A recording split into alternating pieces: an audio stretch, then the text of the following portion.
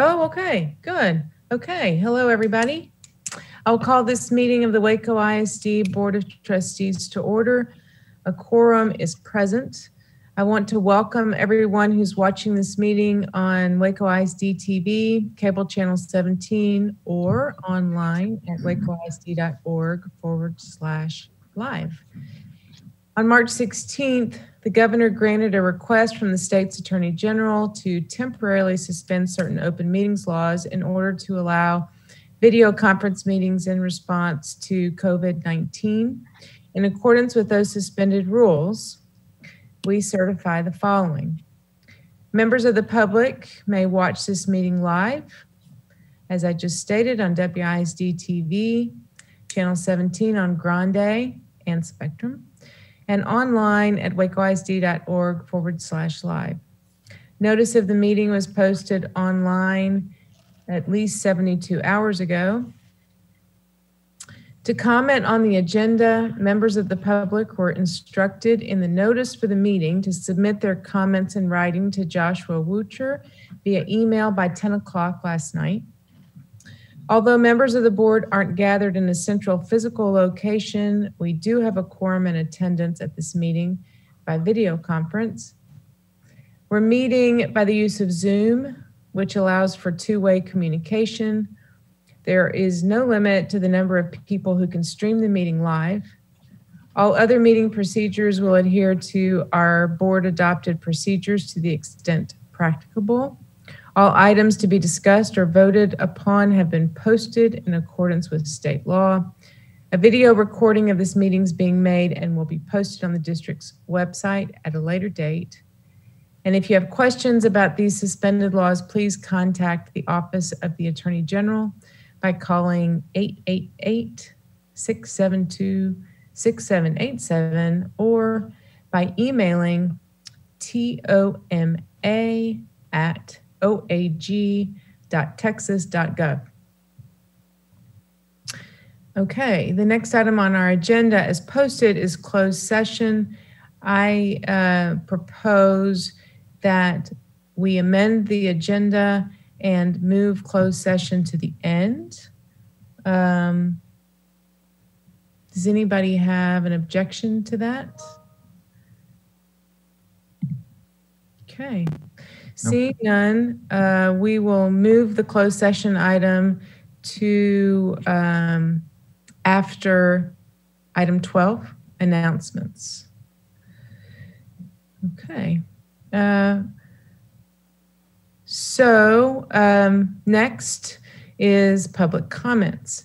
It's my understanding that we have received public comments, that they were sent as instructed to Joshua Wucher by 10 o'clock last night. So at this point, Josh, if you would please read the comments that we have received from members of the public. Absolutely, Madam President, thank you. And I will just preface that a number of these comments, some of them have been edited down a little bit to maintain the 3-minute time frame of public comment. And I did notify those individuals that the entire original public comments will be sent to the board later this evening. Okay, good. Our first public comment is from Marty Van Wagner. He writes, I urge you to keep schools physically closed until this pandemic is under control. We are overwhelmed with new cases every day. Hospitals are reaching capacity and it's only getting worse. Far worse than when you closed schools in March. I understand that this is about money and political pressure. I know times are brutal, but please do the right thing. Don't send children, youth, teachers, staff into a situation that is certain to kill a percentage of them. This next comment is from Ava Merritt, a teacher and coach at Indian Spring Middle School. She's also a parent of a freshman with the intent to attend University High School in the upcoming school year, and she's a grandparent of students attending West Avenue Elementary as well as Indian Spring Middle. She is asking for a delayed start date and extension of the school calendar. She writes, please start school after Labor Day so teachers may equip themselves with a virtual classroom to fit the needs of all students. Allow August for teachers to assess online learning platforms, become diverse in online technology, and explore the district's technology choices to adapt or construct online teaching strategies. She also asks to extend the school calendar or consider school year-round in anticipation of 100% remote learning. Our curriculum pacing guide can be adjusted to spend more time on heavily tested TEKS and skills needed for the next year without rush. Students can explore while developing content understanding and contributing to their social emotional development through collaborative activities. She also asked to allow teachers to choose their schedule. There are teachers who want to be in the classroom and others who do not. Please allow teachers the same opportunity as our district families to choose what they feel is safe for them. It can be understood we all have to concede to the needs of our students. She also writes about added health and safety measures, asking to assess the need for hiring more maintenance staff, adding hand washing stations, sanitizer pumps, and hot water throughout schools, as well as contemplating the use of plexiglass for added protection around student and teacher desks to maximize class size. Please request and to approve Superintendent Dr. Kincannon and her task force to commit to creating a proposal of a later start date with an extended calendar, and provide teachers with an option to teach 100% in person or 100% remotely, or a hybrid blended learning experience, or a half-day preference, morning, afternoon, or a week in person or week virtually. As a health safety measure, approve any extra steps needed to sanitize and disinfect our schools thoroughly. Granting options to teach where we are most comfortable helps alleviate anxiety. It may also reduce the risk of teachers becoming infected, the spread of the virus, and need for substitutes, offering a continuum of learning for all students. Please keep in mind those that you serve are at the greatest risk. I appreciate your consideration and all your future efforts to ensure our district's success. The next comment comes from John Smith. He asks the board and or the task force discussing the possibility of school still starting on time, but instead utilizing the 3-week online option from TEA. This would allow us to start in-person instruction and not be pushed back. Example of online instruction would be August 18th to the September 4th, then start in-person instruction after Labor Day. I believe this is San Antonio ISD's plan, and it seems to be better than pushing school back until after Labor Day and losing more time. As someone who is planning for a family, even a few weeks pushed back is harder, as that means less time off and availability in the summer. Additionally, if school days are extended, are teachers being compensated for the additional time in their contract, or is this contracted time to be at school still the same amount? The next comment is from Lovey Langston, who writes, the COVID-19 virus has caused a terrible disruption in the lives of our fellow Wacoans.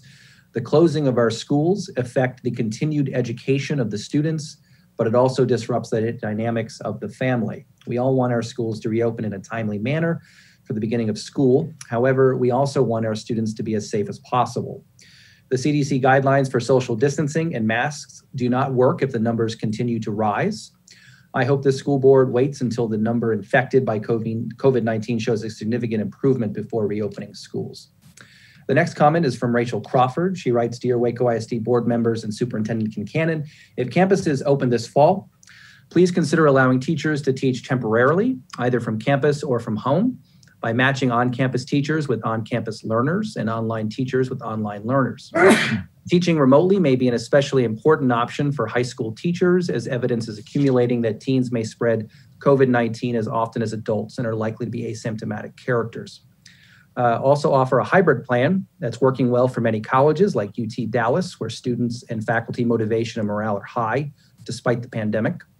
Even though there are differences among levels, teachers of all levels with support and supervision can maintain quality education online, especially if all involved have chosen to learn remotely. I know a young Waco High teacher who is preparing to resign, break her lease, and move in with her parents if required to begin the fall teaching from campus. I also know veteran WISD teachers preparing to resign, if not offer the option to temporarily teach remotely. She asks also, would you please clarify precisely who is empowered to decide whether or not teachers will have the choice to teach from campus or from home? If teachers in general will not be offered the choice, are there conditions or situations that will qualify certain teachers at higher risk to work from home? And who exactly would be empowered to grant or deny those requests? With so many parties involved, it's sometimes difficult to know where the buck stops. Thank you for your consideration and your service. W.J. Pearson writes, if schools reopen, teachers should be offered the choice to teach either from campus or from home by matching campus teachers with campus learners and online teachers with online learners, rather than all teachers spending 8 hours, 5 days a week, in a crowded building in a county with high circulating virus levels. Teachers deserve to decide for themselves their level of on-the-job exposure to COVID-19 based on their age, underlying conditions, and family situations. Students already get to choose to work from campus or from home. Teachers deserve the same choice. The board members should want the best for teachers and students too. The next comment is from Albert Jean Bell. His grandchildren and relatives attend various schools in Waco ISD. He writes, I support the Waco NAACP's position against WISD opening schools for classes in August. The NAACP statement expresses my sentiments exactly, so I ask that you share this statement with the board members and school board superintendents during the school board meeting this week. The next public comment does contain that Waco NAACP statement. Priscilla Houston writes, Dear Waco ISD superintendents and school board members, greetings from Ms. Houston, a member of the Waco NAACP chapter. I write to inform you that I stand with the NAACP in opposing the opening of the Waco ISD schools for in-person classes because it is a known fact that public gatherings, i.e. schools, will enable the coronavirus pandemic to spread throughout Waco much faster, claiming more lives and hospitalizing more citizens. Distance learning is not ideal, but is presently the safest option in light of the surge in coronavirus cases in Texas. The Waco NAACP's position on school opening is that we desperately want children to return to the classroom. We also believe that Waco ISD schools should open when it is safe for children, faculty, and staff to return to school. We are deeply cognizant of the educational, social, and material losses that students have and will experience as a result of not attending school in this global pandemic. We are aware that many Waco ISD students do not have adequate technological means to take full advantage of online education. We understand that some students fare better in face-to-face educational environments. Nonetheless, we are also deeply conscious of the impact of the pandemic in the communities from which a majority of our students come. We are watching positive cases of COVID-19 rise to historic levels on a daily basis. We are watching the death toll rise on a daily basis. The health of our students and everyone involved with educating them, bus drivers, custodians, cafeteria workers, support staff, teachers, and administrators must be at the forefront of everyone's minds as Waco ISD School Board makes decisions on when students, faculty, and staff return to school campuses. Some students, faculty, and staff live with and come into regular contact with people who are immune compromised, pre-existing medical conditions, who are at risk of death or serious harm from COVID. Some students, faculty, and staff are in the at-risk population because they have pre-existing medical conditions. We can bring students back from academic losses. We can work to mitigate technological disparities. We also know that children are incredibly resilient and will be able to recover from the losses caused by the coronavirus pandemic. It will be harder to help children bounce back from losing family members, teachers, and others. It will be impossible to bring dead children back to life. For these reasons, we respectfully request that you delay opening schools until the coronavirus pandemic has been contained so that it will be safe for students, faculty, and staff to return to school. Please think about them as well as the citizens whom they encounter outside the school and in their homes. Please keep everyone in Waco safe during this pandemic. Thank you for your time and consideration. The next public comment is from Jaja Chen. She writes, as a trauma therapist, social worker in our Waco community and wife of a former WISD high school teacher, here are a few thoughts and perspectives I have regarding reopening schools this fall. When rolling out the plans for reopening, please consider the needs of teachers and staff, particularly those with high-risk concerns, pregnant teachers, those with autoimmune concerns, high-risk health conditions. By providing options for these teachers and staff should they need accommodations as schools reopen. This could include hybrid teaching options for teachers, a mixture of in-person versus online, prior to rolling out 100% in person. Ensuring fully stocked PPE for all teachers and students, paid time off for teachers and staff who test positive for COVID-19, and provisions of plans on how teachers and staff navigate health systems and testing should they have symptoms. In addition, many have argued that schools need to reopen for the mental well-being of children, for their socialization and connections in person. While I do agree that school is a pivotal part of connection for children, we must also consider the impacts on mental health that can occur should we reopen too quickly, without rollout plans on prevention and response. A surge in COVID-19 caused by the reopening of schools would disproportionately impact communities of color in our Waco community.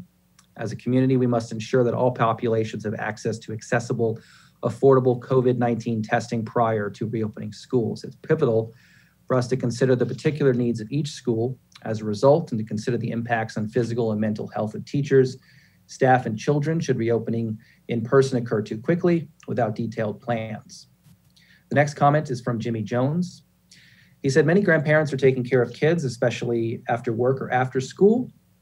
I'm 78 years old with asthma and diabetes. I see how many grandparents are picking up their kids after school. The chances are very good that many students in a 5A school will come to school and catch the virus, or the teachers will. And if those little kids infect their grandparents and kill them by accident, what are you going to do then? Schools should be shut down for the first half and then opened up in the second half if the virus goes down. Don't let those children unknowingly infect their grandparents. It will affect them for the rest of their lives. You need to take the grandparents into consideration when you make your decision about school opening.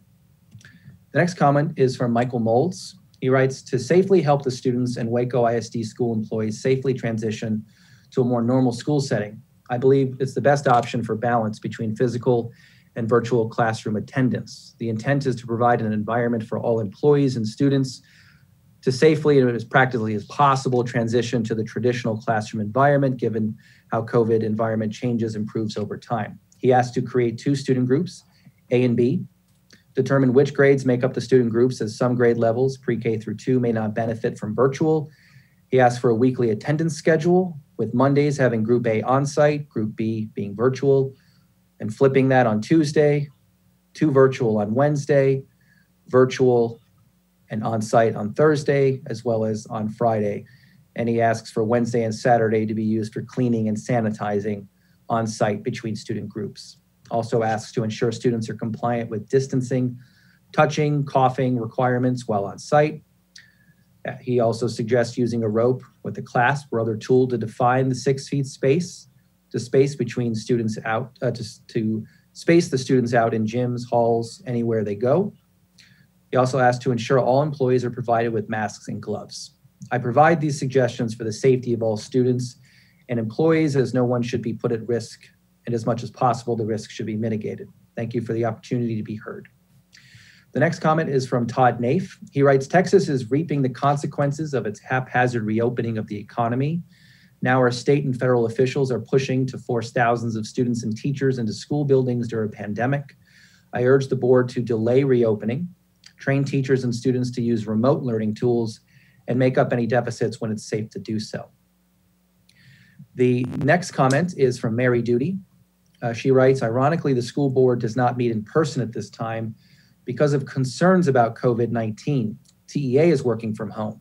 The State Board of Education meetings are not in person either. Children deserve the same consideration as the grown-ups. We are in a game of hot potato, from school boards to the U.S. Department of Education on school openings. But when all is said and done, you are the first line of defense for the children. Your leadership will possibly mean life or death for students and for teachers. We can make up for lost time, but we cannot save the state with the lives of our students. I taught for 16 years. We explored history through drama, arts, and even food. Our study of social studies was aimed at showing young people how they had a place in their history. They learned how they could be a force for change in their world. When the classroom was buzzing with ideas and debate and discussion, there was no place like it. We must get back to the classroom in due time. Middle school was my spiritual home, and one thing I know is this: middle school students will understand that something is not quite right on this push to get back when their state and local leaders talk confidence but meet via Zoom. I appreciate your service as school board members. Your job is not an easy one, but please don't ever think that young people won't know what is going on. Quick fix, open schools now solutions will never stand the test of time. And when it comes to the lives of any of the children or staff in Waco ISD that you serve, you must err on the side of caution. We can make up for lost academic progress, but teachers cannot raise children from the dead, and neither can any of the grown-ups making these life and death decisions. Put the lives of children and your teachers first. Thank you for your time. The next question, or the next comment, is from Haley Naif. She writes, hello, Waco ISD school board members and Dr. Kincannon. My name is Haley. I'm a 2020 Waco High graduate. I'm very concerned about the situation, what the situation will be like in the fall amid this pandemic.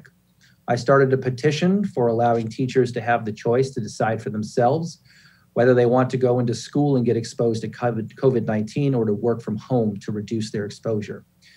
Here's the text of my petition, which had 163 signatures as of 9:45 p.m. on July 15th. Thank you for your consideration. I know all of you want the best for teachers and students. Waco ISD students will have the choice to work from home this fall, but teachers won't, no matter how many students are attending the school online. Teachers are still required to be on campus every day as of now.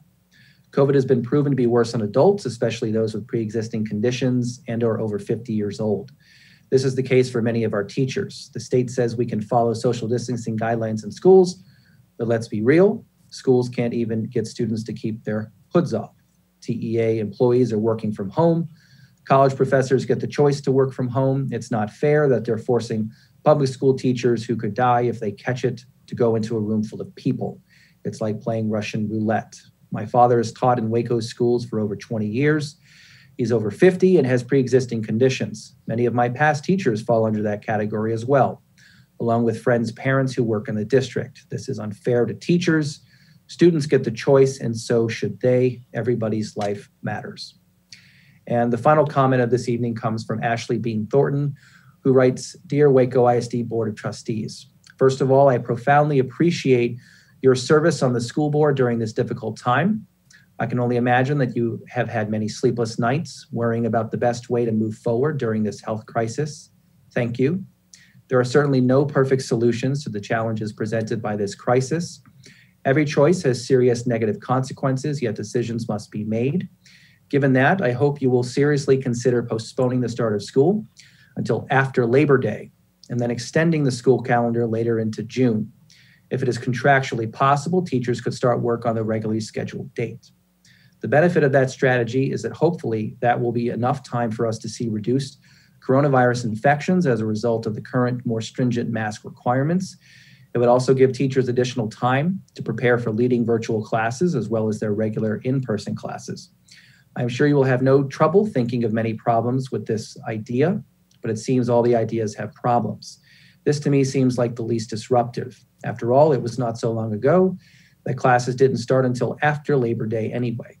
As a district that has already suffered tragedy as a result of this virus and the loss of Mr. Perry at Carver Middle School, I know that everyone has the health and safety of children, faculty, and staff foremost in their minds. I appreciate the opportunity to share my thoughts with you, and I deeply appreciate your service to our community.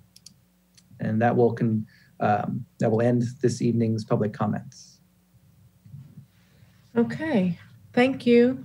And just as a reminder to our viewers, we are not able to respond. Of course, this platform makes it difficult to even respond to folks commenting, but we're unable to engage in a conversation at this point about the comments that have been provided to us, although later on in the agenda, the plan is going to be presented and we'll have an opportunity to discuss it at that time. Next on the agenda is, and I just want to say also that I really appreciate the 15 people who took the time to share their thoughts with us.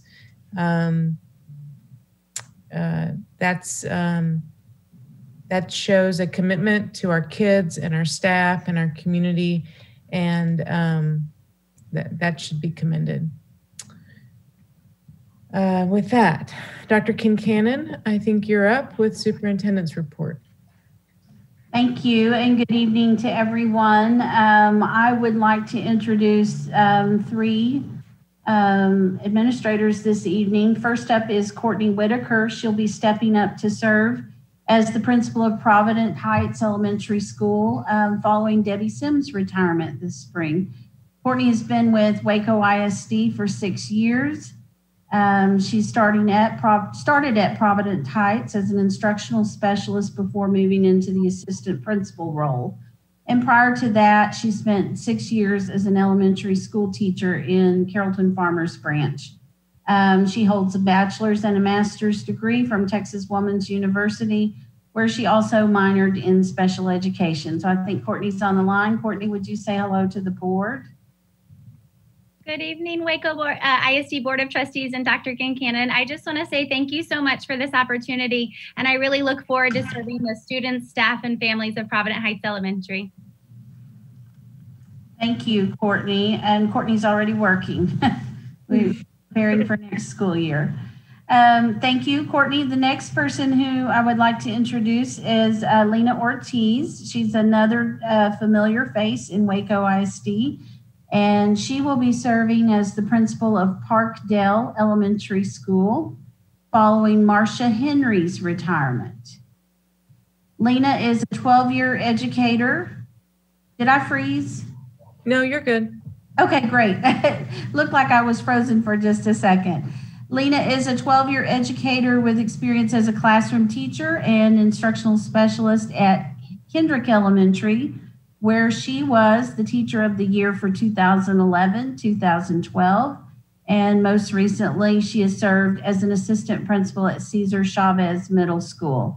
She received a bachelor's degree from the University of Mary Hardin-Baylor and a master's of educational administration from Tarleton State University, where she is currently pursuing a doctoral degree in educational leadership.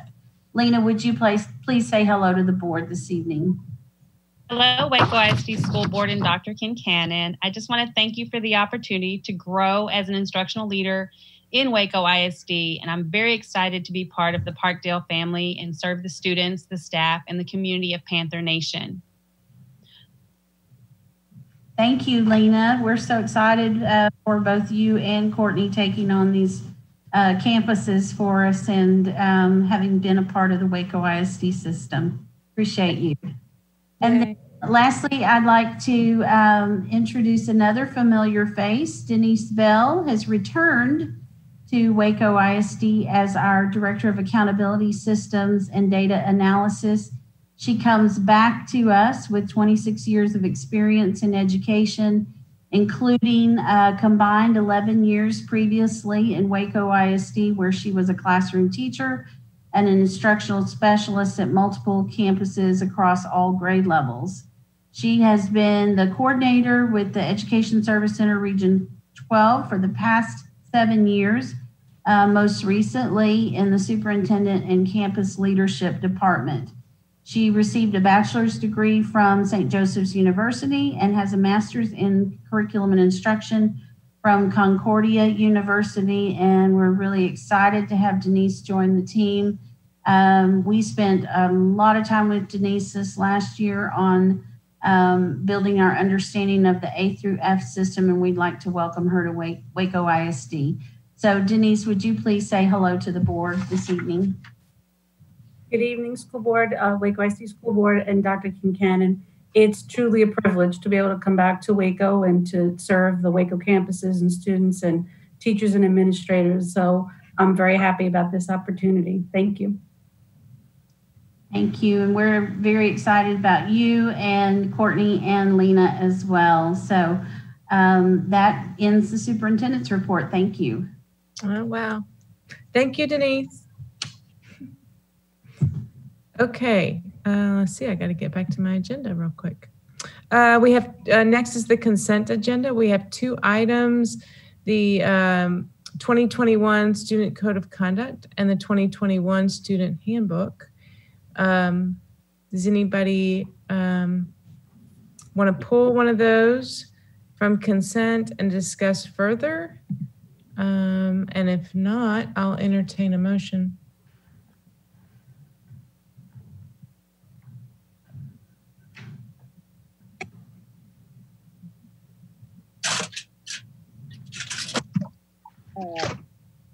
Mr. President, I move that we accept the consent agenda as presented.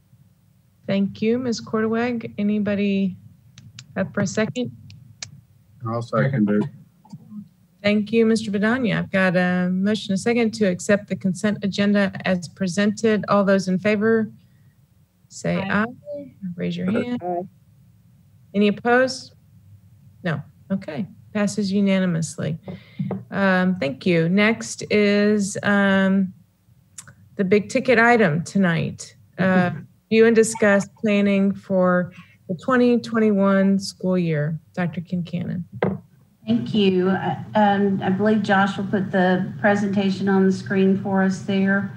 I just want to start by thanking everyone who has participated in developing the plan that we're going to present to you this evening. We've had a lot of input that we'll talk about as we proceed, and we've had a lot of work done internally. So I'd like to thank Kyle DeBeer for his work, as well as Laura Robertson and all the staff who have been instrumental in doing this work. So we have been at this since graduation, and the story has unfolded over time with the TEA guidance and guidelines. And so tonight we have quite a bit of information to share with you.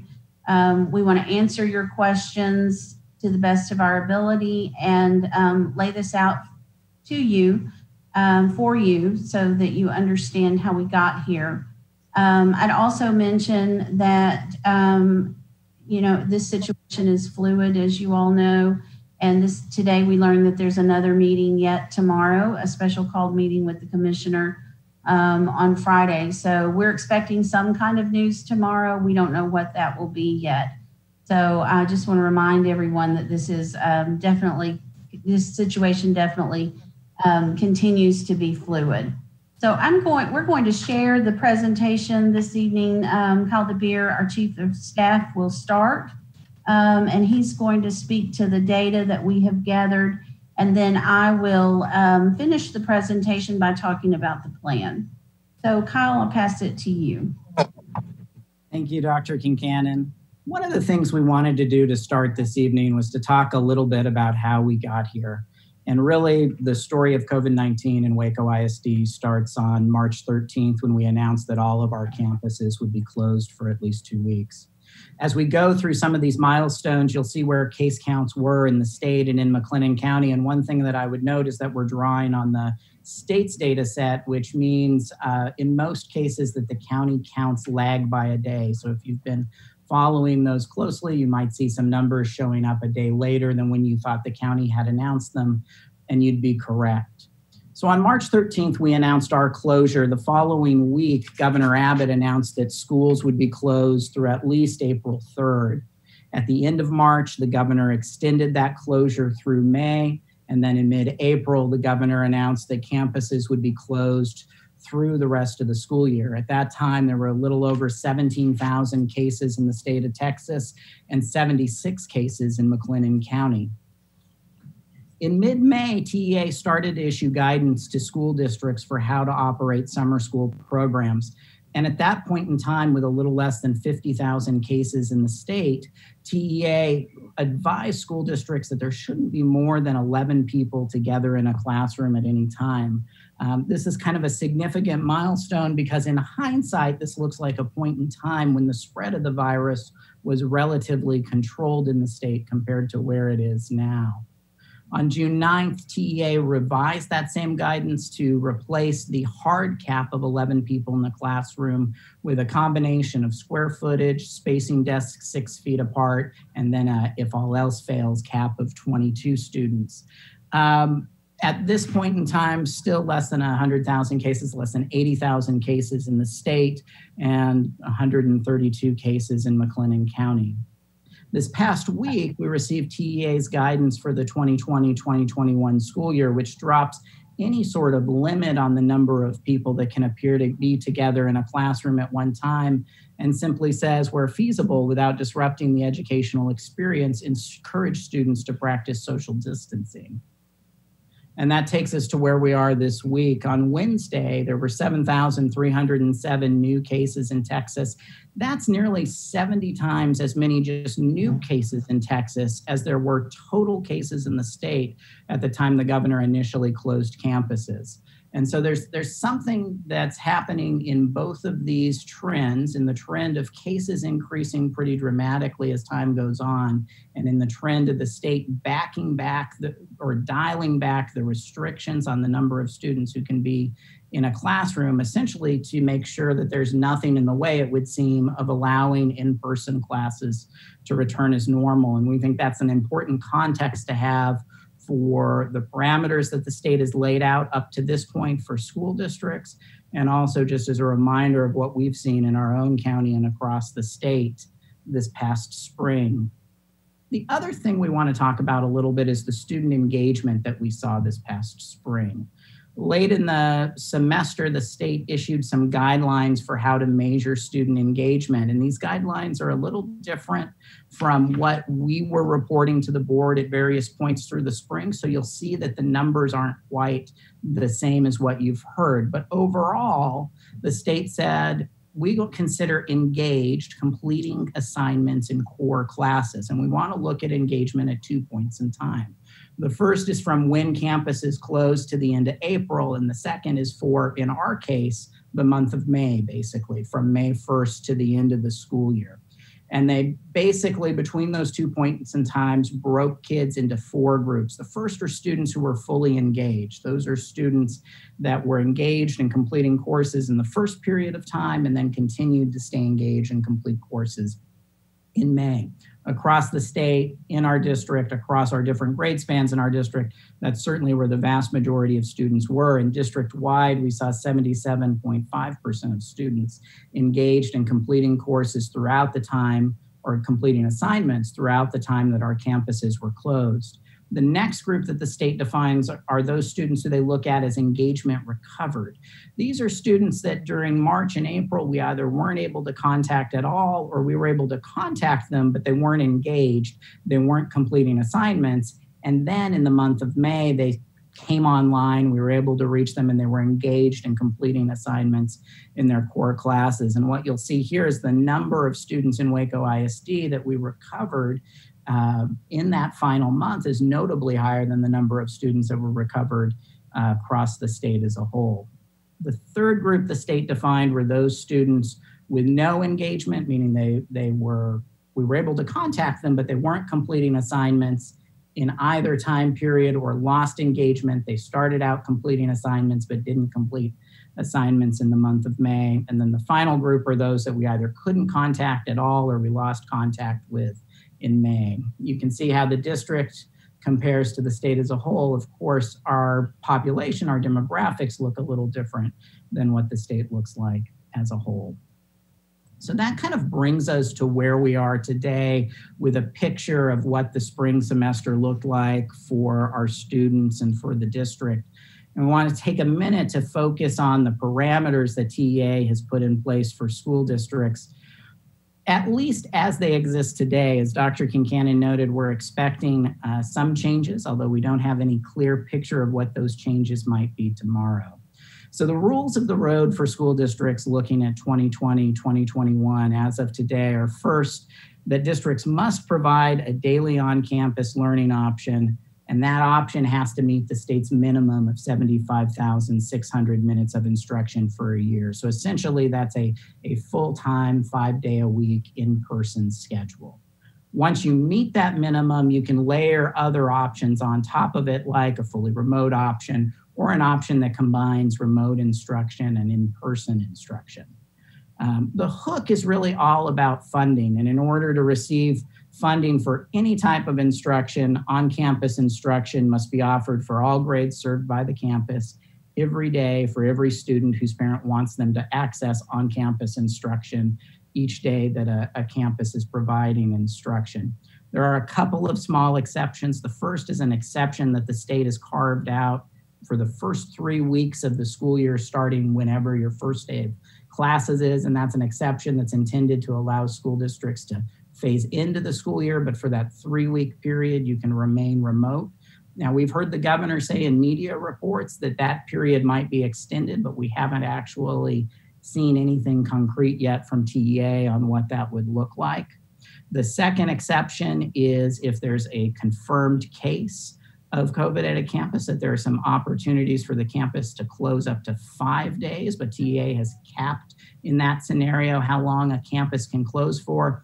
And actually, I've heard the commissioner say on at least one, I think 2 conference calls, that it's the agency's opinion that even with a confirmed case on campus, a campus shouldn't need to close in-person instruction for more than a day.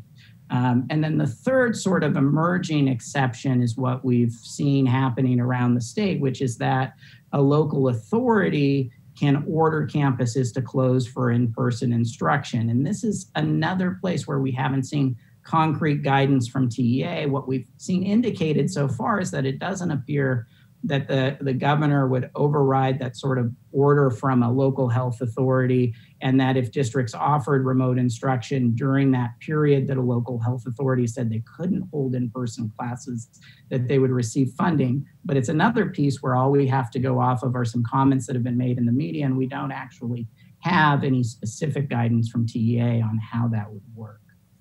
Regardless of what form of instruction you're using, whether that's in person or remote, districts will be required to take attendance daily for all students this year. That's a change from where we were with remote instruction this past semester.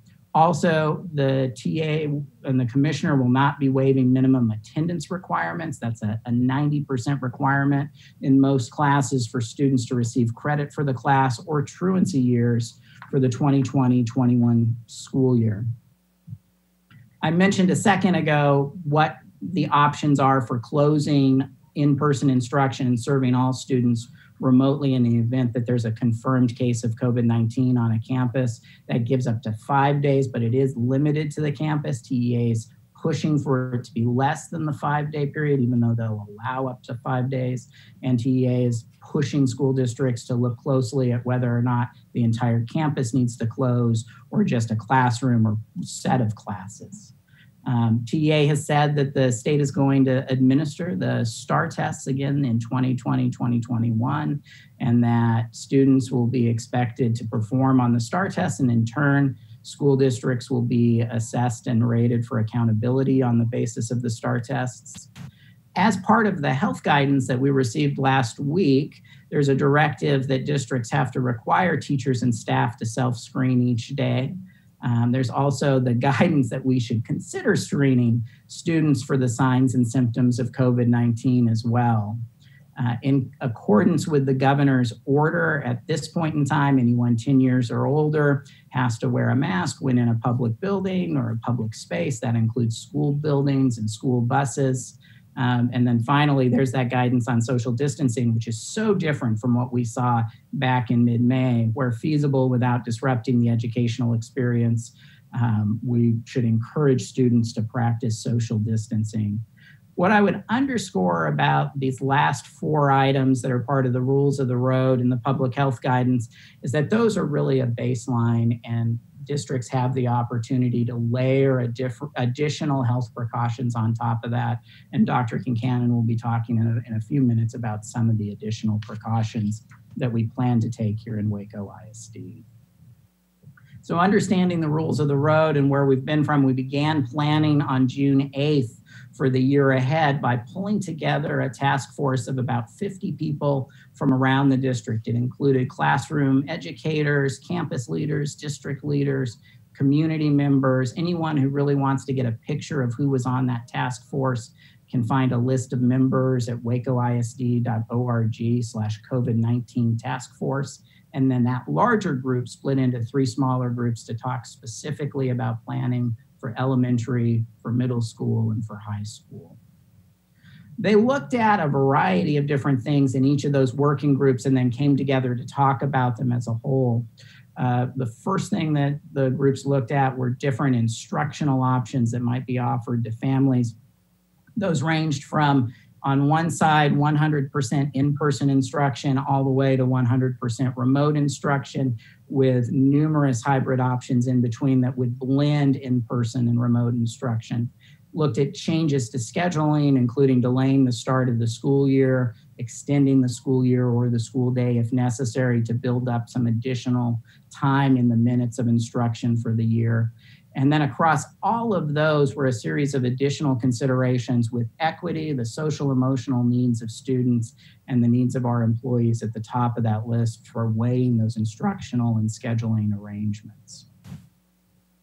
We also wanted the task force to be informed by an understanding of where our families are and where our teachers are and what their preferences are. So we conducted surveys of both families and teachers. To understand where our families are, we asked opinion analysts to conduct a telephone survey of a randomly selected sample of 400 parents and guardians that was conducted this past week. We chose this methodology because we know when we put out an online survey and just ask families to self-respond, there are some differences between the families that respond and fill out the survey and those that don't. In particular, internet access plays into that. And we thought that internet access might be a significant factor in how families view planning for next year and also how they experienced the past semester. We started out by trying to get a clear baseline understanding of where our families were and asking in the survey if families were comfortable with sending their child to school if campus is open in the fall for in-person instruction. And what we saw was that about 2/3 of our families are either somewhat or very uncomfortable with the idea of returning to school. Now, we broke this down to make sure that we were understanding any differences between different groups of our families. So we looked at whether they had children in elementary, middle, or high school. We looked at race and ethnicity. We looked at whether or not they had a student at a campus that's operated by Transformation Waco. And we also looked at whether or not they had a student in some of our special programs. And as you see, as we kind of look through those different charts pretty consistently, there's a little variation one way or the other, but that uncomfortable number stays really right at about 2/3 of our families, no matter how you break out the demographics. And there may be some fluctuation in the intensity. For example, you see there's a little more intensity in how uncomfortable our special education families are, and a little less intensity in how uncomfortable our limited English proficiency families are. But in both cases, about 2/3 of our families are saying that they feel either somewhat or very uncomfortable returning to school. Because there's so much similarity between our families, no matter how you look at them, the rest of the numbers from our family survey that I want to share with you are really just top lines. They're going to look at how our families as a whole respond, because we don't see large variations on any of these questions based on demographic categories. So we asked some questions looking back on the past semester to understand the experience that our families had. And one of the things that we asked was how they would rate Waco ISD's handling of the pandemic. 78.3% of our families said that they would rate the district's handling as either excellent or good.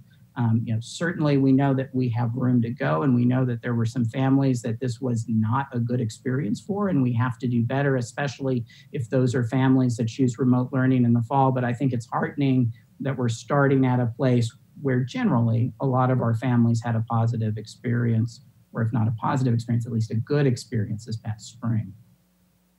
We then started talking about planning for the fall, and we asked our families to tell us whether they support or oppose a variety of different scheduling options. And so we asked them to take a look at 100% remote, 100% in person, some different hybrid schedules. And generally what you see is that our parents were pretty positive on most of the options, most positive on 100% remote, least positive on 100% in person. So then we followed up and said, okay, we get a sense of where you are individually rating these options. Overall, what's the option that you would most prefer for your students in Waco ISD? And that's where you see that 100% remote was favored by about 1/3 of our families, following with a range in the 15 to 20% for some of our different hybrid schedules, and then a little over 13% saying that their preferred schedule would be 100% in-person instruction. What I think is significant is if you look together at those hybrid options, you actually see a slight majority of our parents saying that in one form or another, their preferred scheduling option would be to have a mix of in-person and remote instruction. And we'll circle back to this theme because it's something that we heard from our teachers as well. We also asked our families how they would feel about additional steps that we might take to provide a safe environment on campus when students return. Generally, our families are very positive about daily temperature checks, about requiring masks, and about limiting class sizes to 15. That's about where that limit would be on that revised guidance that we received from TEA for summer programs if you applied that to most of our classrooms. And finally, we asked about some ways that we might change the school schedule to try and build up a little bit of a cushion of instructional minutes so that in the event that for one reason or another we needed to close and either couldn't or didn't want to shift immediately to remote instruction, we could be closed for a small period of time without eating into the minimum 75,600 minutes of instruction. And what you see is that our parents were pretty mixed on both increasing the length of individual school days as well as increasing the number of days in the school year, but overall, slightly more approve of increasing the number of days and slightly more disapprove of increasing the length of the individual school day itself. We shifted from interviewing families to share that information with the task force to surveying teachers to make sure that our task force understood what was top of mind for our educators in the classroom as well. We chose a different methodology for our teacher survey for a couple of reasons. In this case, we conducted an online survey and we invited all of the district's 993 teachers to participate in it. Ultimately, about 693 teachers, or just a hair under 70% of our teachers, did submit at least one response to the survey. And we chose a different methodology for our teachers in part because one of the things that we wanted to do was we wanted to start identifying and really drilling in on teachers who had specific circumstances that made them concerned about returning to the classroom. And in many cases, what came out through the survey that we conducted with our teachers, that those circumstances are being driven or that uneasiness is being driven by either being at a higher risk for severe illness from COVID-19 themselves or having someone in their household who's at a higher risk if they were to be exposed to COVID-19 and bring it back into their household. We started in the same place, though, with our teachers. We wanted to understand how comfortable are they with the idea of returning to the classroom on campus in person with students.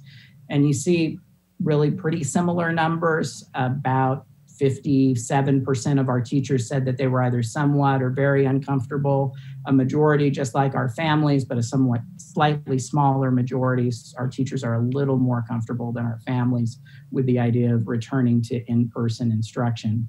We did the same thing in breaking out our teachers a couple of different ways to see if there were significant differences by demographic group. You can see here some small differences, mainly in intensity based on grade level. We also looked at if there were differences between teachers who taught at a campus operated by Transformation Waco and teachers who taught at other campuses.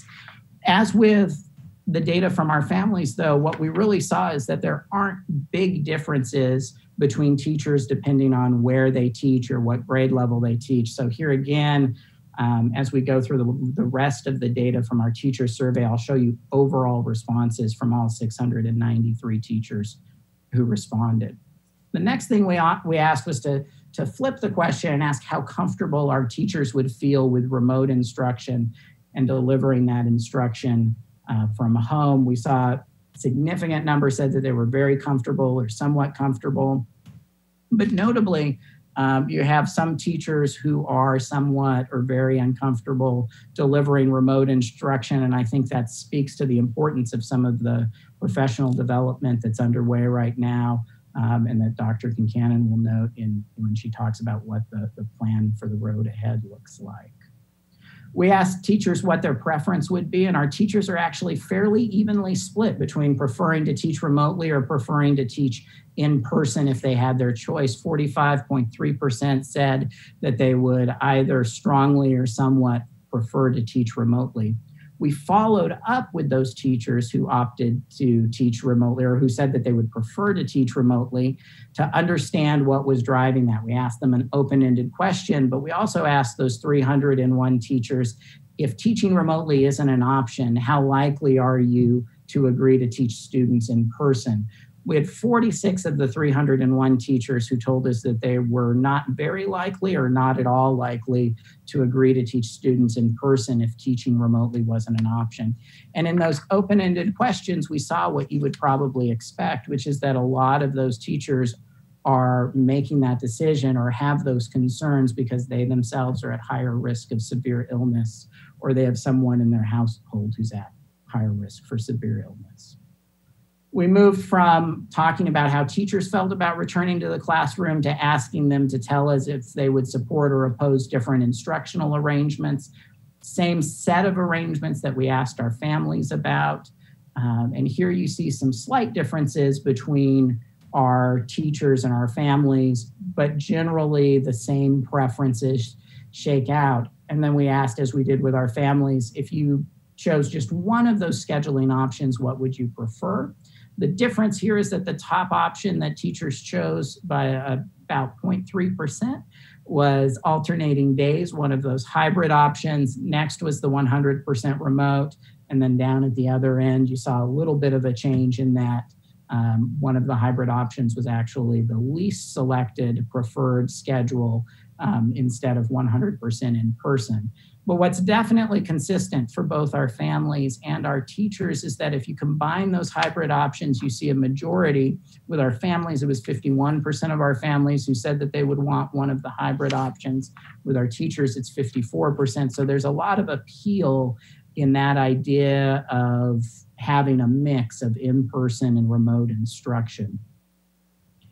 Next, we talked about lengthening the school day. We gave our teachers some background on those rules of the road that we covered before. We also talked about or asked about increasing the number of school days. As you can see, there's a bit of opposition in both of those cases, a little more opposition to the idea of increasing the length of the day than increasing the number of days in the year, but overall, still pretty evenly split there as well. Finally, we asked teachers about what we could do as we take steps to try and minimize the potential spread of the virus to make them feel safer or more comfortable in their classroom. And we gave them a longer list of options than we gave our families, but we asked them what they felt was most significant for making them more comfortable in the classroom. Far and away, the thing that our teachers thought was most significant for their safety was limiting class sizes to about 15, which is that sort of social distancing formula that the state offered for summer programs when they removed the hard cap of 11 people in a classroom. Requiring masks was pretty clearly the second choice of what to do to help teachers feel safe in the classroom, followed by daily student temperature checks.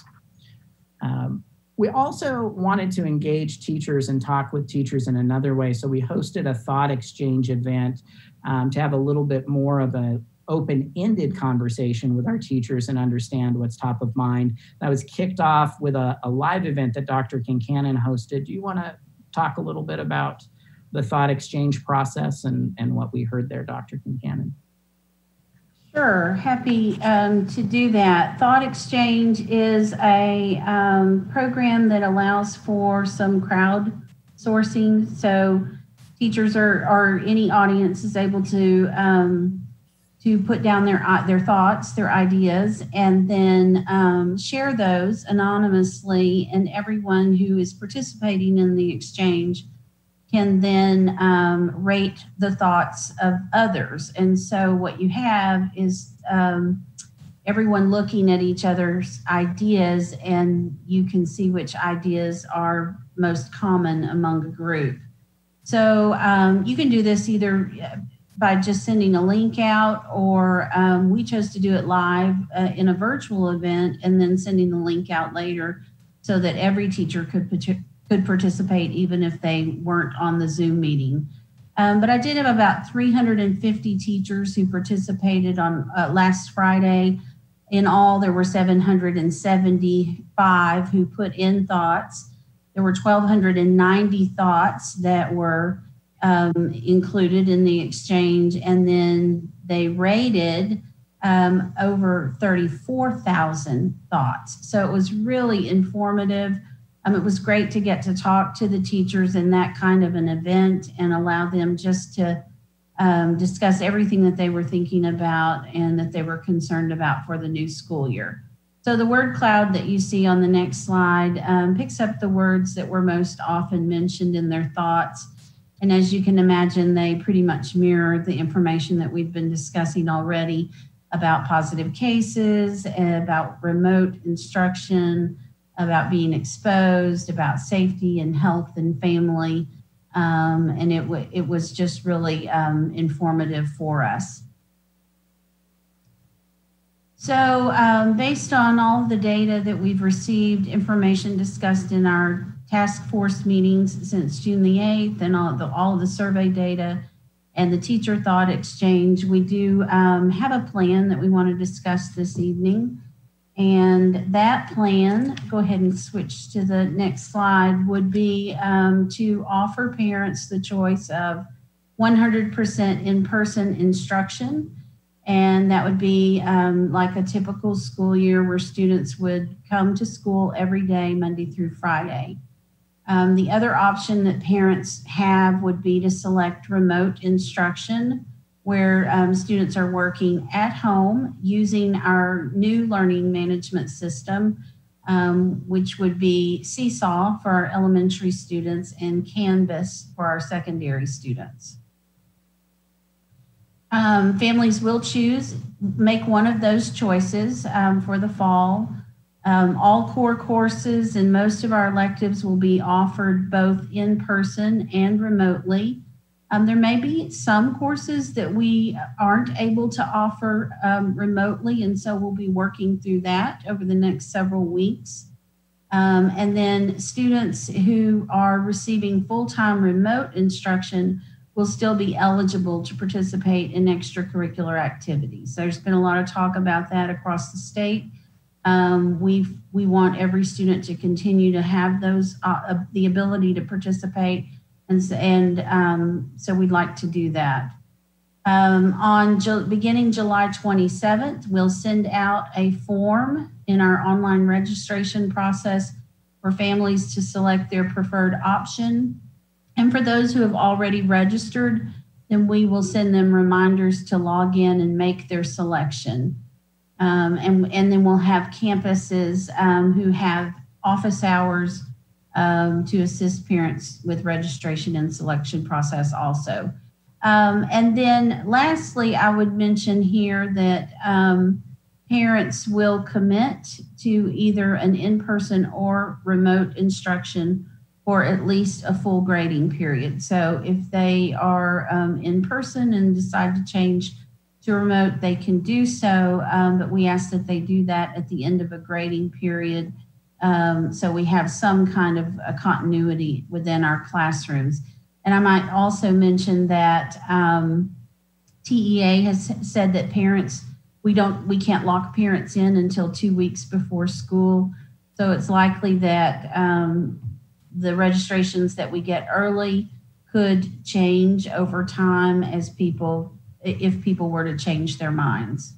So Kyle shared some data that hybrid options that people were interested in those, both parents and our teachers. So why are we not proposing a hybrid option at this time? And I would just say that the hybrid option is a really good option for Waco ISD and other school districts, but it has been abandoned by us and some others through conversation because it doesn't allow for social distancing because of the state's requirement to have 100% in-person instruction. We can't guarantee, even if we did the hybrid, that we could provide a social distancing. And so and that's the appeal of it. The appeal is that you can have some control over the numbers of students who are in a classroom. It adds another layer of complexity to the work that you're doing because you have an in-person and 100% remote and then a hybrid model. And so it becomes more challenging. Some of the things that we have been doing to enhance our instructional resources and support for this next school year include revising and aligning our curriculum. I've been talking about that since I arrived in the district. Our curriculum staff has been working on scope and sequence documents this summer. We're also implementing our new learning management systems, which are Seesaw and Canvas that I mentioned earlier. And every student will have access to those and teachers will be trained. We have nearly 8,000 new student devices coming. And I think we have a little good news from the state on those. There is some work being done there to try to get those to us faster, but also to help with some costs. So all those devices that you've approved, the 2.5 million, we may likely see some cost share of those from the state. We also have some additional Wi-Fi spots that are coming. Then we have a new device for every teacher that's on the way. The board had already approved those. That had been in the works for most of the school year. We've been talking about a replacement cycle plan and also taking care of our teacher devices, which are aged. Our new technology executive director, Jerry Allen, has been working on expanding internet access for our students. He's been working with Millette Hopping at the Housing Authority to expand access at Cape Ross, Stella Maxey, and South Terrace. In addition, they've been installing some broadband access around the two high schools and also Cesar Chavez, with some plans to add additional middle schools, and those that broadcasting should cover a full city block. And again, ordering some additional hotspots for students. And I believe those hotspots were also covered in the state's connectivity plan that they are just rolling out. And then finally, we have announced to our teachers the opportunity for 4 days of professional development in online in Google and on Seesaw and Canvas so that they can prepare for the new school year. So a number of things are already in progress to make sure that our instructional plan is improved, and hopefully we get a better rating from our parents next year in that area. The other thing that we've been talking about is a change in the instructional calendar for next school year. So we're proposing a start after Labor Day, which would have us coming, go ahead and go to the next slide, Kyle, which would have us beginning school on September the 8th instead of August the 18th. We think that does a lot to help us. Number one, it allows some time to see what happens with the virus itself, and perhaps the cases may begin to come down by then. But also, it allows us to push some professional development days to the front of the calendar and front load those so that we have additional time for our teachers to plan.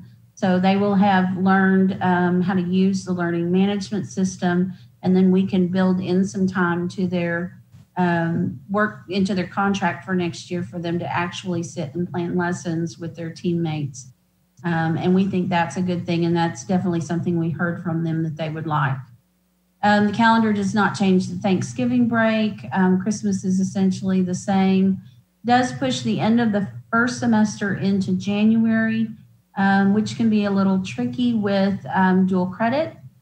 And the reason we would push that into January is to get a better balance between the fall and the spring. And that is doable. And we've had some conversations with MCC in that regard. Spring break is the same. The last day of students would be June the 10th rather than May the 27th.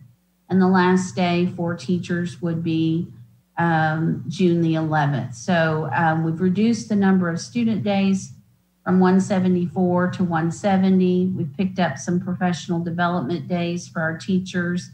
And if our calendar remained the same, our school day remained the same, we would have 76,500 minutes of instruction. Or if we extended the school day by 15 minutes, we would have 79,050 minutes of instruction. So a couple of options there.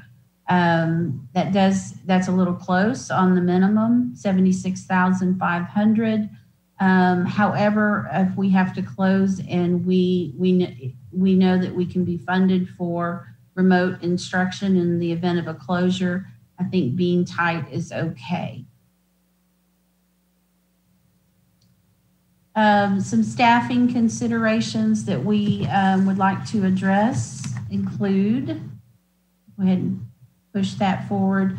Most teachers will teach either in person or remotely. Some teachers could teach both in person and remote, especially for those singleton courses where you're really specialized and we only have one teacher who teaches a subject or two teachers who teach a subject. So that would be limited, we think.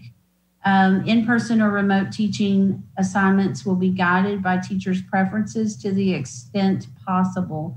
So we want to be as accommodating as we can, but this is all going to depend on how many families select full-time remote instruction for their students and how many select in-person instruction. And so we would prioritize remote teaching assignments to teachers who are at higher risk or severe illness from COVID. And then our next priority would be those who live with someone who is high risk. And this will be something that will take us some time to work through. We'll need to gather teacher preferences and compare those against student preferences, parent and student preferences. And then I might mention that COVID leave is available from the federal government. We have an additional 10 days. Our teachers were very concerned about their leave and what happens if they become ill, and the federal government has provided an additional 80 hours or 10 days of leave directly related to COVID. In terms of on-campus health precautions, we have a number of things that we're working on there as well. We're going to recommend and implement daily health and temperature screenings for all staff and students upon arrival at campus. We will implement social distancing to the extent possible. And again, that depends on how many families select full-time remote instruction for their students. And we will require masks for all staff and students. We will work on teaching students about washing their hands, and we will implement more frequent hand washing, and sanitizing will be required. We'll have hand sanitizer stations throughout the school and possibly in those classrooms as well. We'll be cleaning with hospital grade disinfectants. We've already had healthcare experts look at the disinfectants that we use, and we'll increase the frequency of cleaning in our high contact areas. And then we've been looking at dividers and face shields for areas where it's not possible to maintain space between people. So there may be some need for some dividers. In the reception areas, we'll be installing some dividers for between a receptionist and visitors who may need to come into the building, and then possible dividers in classrooms where needed. And then sharing of supplies and equipment will be limited also. And I might mention there that we've been working with Prosper Waco, and there is a school supply drive that is in progress to provide additional supplies for our students for this coming school year. I just wanted to put this out there again. This is the amount of PPE that the state is providing for schools. And of course, we're purchasing additional PPE and other supplies for the school year. So you can see we have a large number of disposable masks coming. That's really not a lot of masks if you think about the number of students that we have and them being disposable. So we did ask our Prosper Waco if they could include washable masks on the school supply list or a school supply drive so that we could give those out to students in student sizes as well. You can see gloves and thermometers and hand sanitizer. That's a lot of hand sanitizer, 1,500 gallons. So what's next for Waco ISD? We're planning a virtual town hall, just as I did one this past school year to visit with families. We plan to have one next Tuesday evening at 6:00 p.m. Families will receive a phone call inviting them to join in on our virtual town hall. and that will be available both in English and Spanish. And parents can also participate by logging in online or listening in on Facebook. And then as for the Board of Trustees, we'll bring some additional items to you next week. The calendar, we'll ask you to consider approval of the revised instructional calendar at our meeting next week. That's our regular meeting. And then I will be asking you to approve, authorize me to submit our plan to TEA. TEA is requiring our remote instructional plan to be submitted to them so that we can get our funding. We're choosing an asynchronous instructional model for remote, which will require, gives us a little more flexibility in how we deliver instruction through our learning management system, and will require some attendance accounting there. And then finally, I'm going to ask you to ratify stipends for teachers who are completing that Google Canvas and Seesaw training. We're providing a $500 stipend for teachers for those 4 days of work that's on their own time. And we think that that's fair for them to be compensated and we want them all to have that training for the start of the school year so we can improve as a system. And so those are the items that I'll bring to you next week for your consideration. And with that, we will take your questions, both Kyle and I. Or your thoughts, or anything you'd like to offer this evening. Susan, something I guess I want to get straight in my head that, okay, it's absolutely necessary at this point that we have to have the in-person learning full-time available to anybody that wants it. And I understand that feature, do you think that's likely to remain, or do you think the TEA may be flexible on that at some point in the coming weeks? Yeah, I don't know. There's a lot of pressure around that. I saw Texas Association of School Administrators today asked for five things from TEA, and giving us the flexibility for a hybrid model was one of those things. So I don't know. I don't know what tomorrow brings with TEA's announcement. And as we've seen over the last several weeks, things have continued to change. So it could be, if they loosened up a little bit and allowed us that flexibility, we might be back next week talking about a hybrid plan.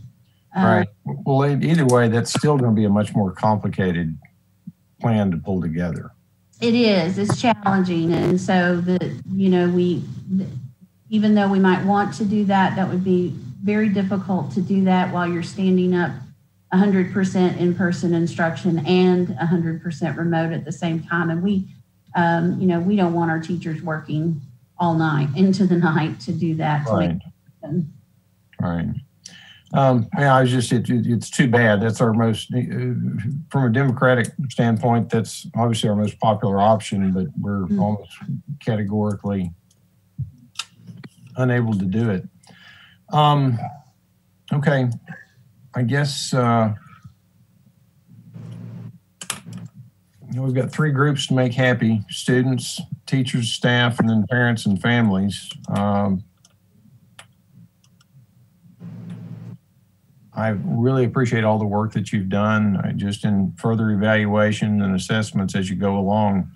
Students remain number one. That's why we're here. And their futures are most important. Thanks for all your work. Thank you very much. Appreciate that. Dr. Kincannon. Yes, sir.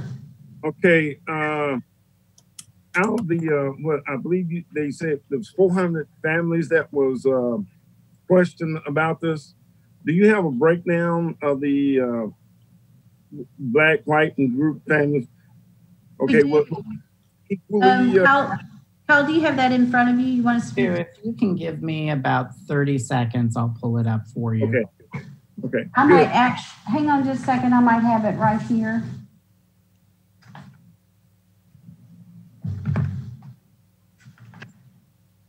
got it, Kyle. I have it right at your fingertips already. I've got it up too. Okay, go ahead. So 16.3% of the respondents, or 65, identified at the end of the survey as white or Anglo. 126, 31.5% of the respondents identified as African American or Black. 199, or 49.8% of the respondents identified as Latino or Hispanic. One respondent, or 0.3% of the respondents, identified as Asian American. 6, or 1.5%, identified as other, and 3, or 0.8% of the respondents refused to state how they identified. And that's pretty close to our demographics anyway, so I think that's good.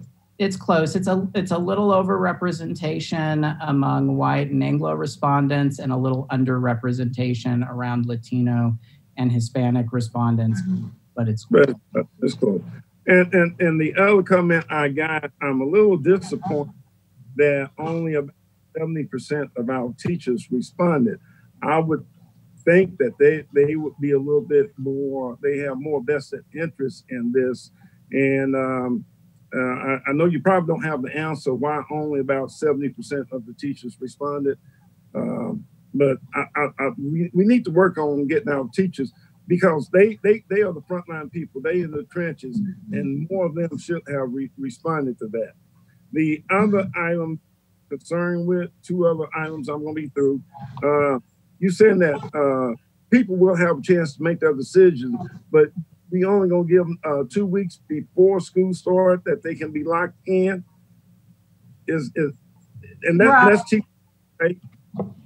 So you can't, so the thinking there is that if I made a decision about my child today, that I could at least have the opportunity to change my mind 2 weeks prior to school. So okay. Yeah, it makes it a little challenging for us if the numbers are a moving target, but it's fair to parents because they may change. They might change their mind depending on their circumstances. Yeah. Okay. All right, and my last one that I just cannot see this. We gonna open school day after Labor Day, and it seems like in all situations recently that when it's a 3-day weekend, within a couple of weeks period, seems like there's always been an uptick in COVID-19 cases. And we're gonna open the day after Labor Day after a 3-day holiday. I find that hard to accept. I would rather for it to be at least a week to almost 2 weeks later than that. Like I say, that day after Labor Day bothers me. Mm-hmm. Yeah, I appreciate that feedback. I will tell you that some health authorities in some other communities just learned this evening that the Dallas area is not allowing schools to start until after Labor Day. That's happening in Austin as well.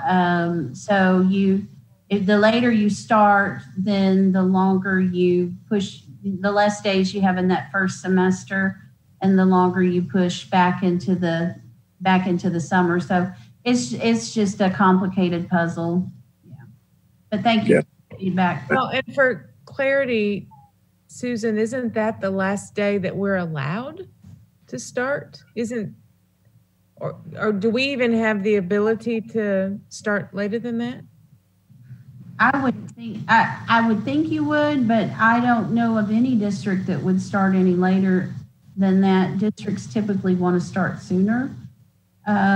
So that would be I'm not sure I could answer that without doing some research on, I don't know of any rule that says you have to start by.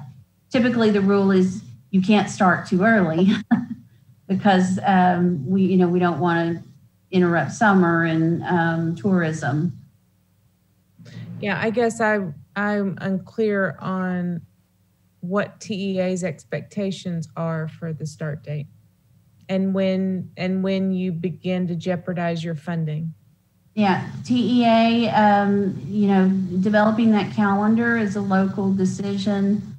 The requirements that we have are that you have to have 5 days of in-person instruction with 75,600 minutes to get your funding. And if you're offering remote instruction, that you have to have daily attendance accounting, documenting either through minutes for synchronous instruction or through engagement with 3 different methods for asynchronous instruction. And that's the challenge of the whole thing.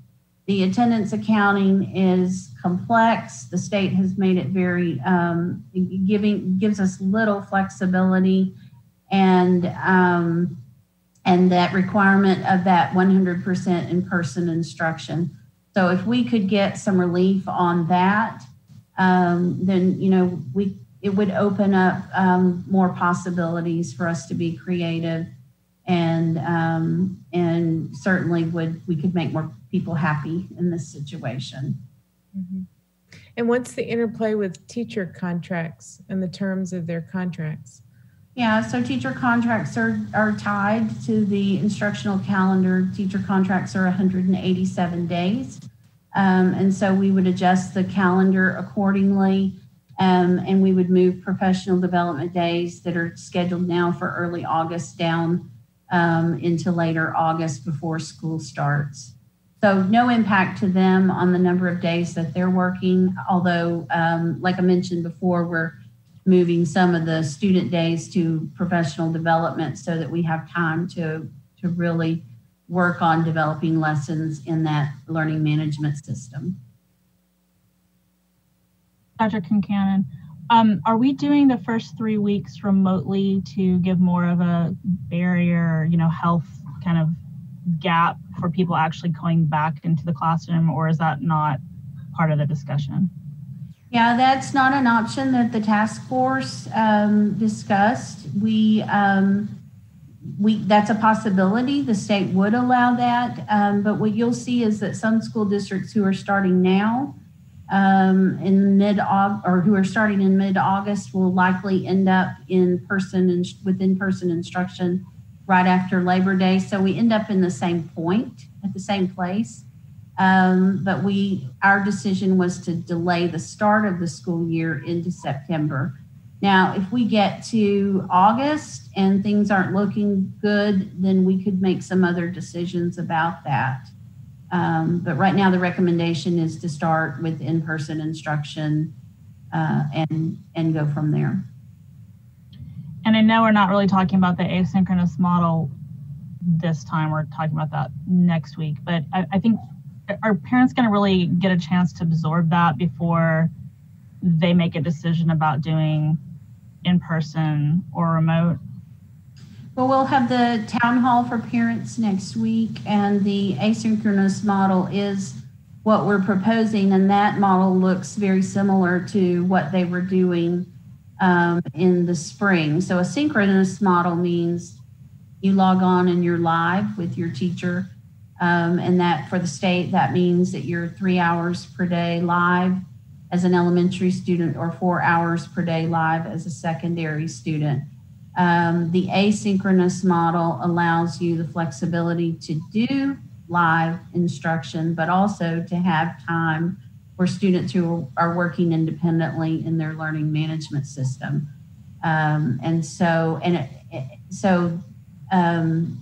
So that's the plan at this point. And we will have the town hall for parents this next week, and we can push additional information out about that as well. And my last question, I think, at least for right now, is do we know how many families have actually registered their students at this point in comparison? We do. We talked about that today. I don't know that off the top of my head. We had a link in our principals meeting today for our principals know at each one of their campuses. I don't know if Patrick's on here and could speak to that, our PEMS director, or if you had that link, Kyle, and could look that up. I could get, Kyle, you're on mute. We could certainly get you that number. I'm looking it up now, but it'll take me just 1 second. Okay, so we'll look that up. And again, it's early. I think, we expect to have more registered online. I heard Patrick say this year our trajectory is good. And we do expect to have more online before school starts, but we also expect to have to be registering in person as well. Other thoughts? Dr. Kincannon? Yes. First of all, thank you for the work that you've done on this, getting us to this point, engage and talk about the options, and looking forward to the forum next week. But with the data that we have seen tonight with regards to engagement and the numbers that we were shown, are we prepared to deal with anticipated higher levels of truancy and increased levels of absences, given the fact that the state's position on maintaining those levels without any kind of waivers or anything? Yeah, we will have to be really diligent about truancy, and the state is holding students to that 90% attendance. And I appreciate that question. We haven't worked out the details of that, but that is going to be critical to us. We won't receive our funding if our students aren't engaged, even if they're remote. And we will have to track them and work harder at that, even more so than we did in the spring. Sure. Okay, well, yeah, I think there's certainly many clouds on the horizon, but that's kind of an increased level of just being aware and being prepared. Thank you. Thank you. Trustee Houston, we have 6,261 students who have been registered online so far. Out of, we would expect about 15,000 when all registrations are completed.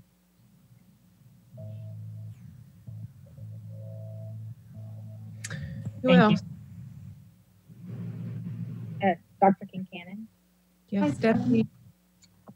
I really appreciate the amount of work and conversation that is evident in the report.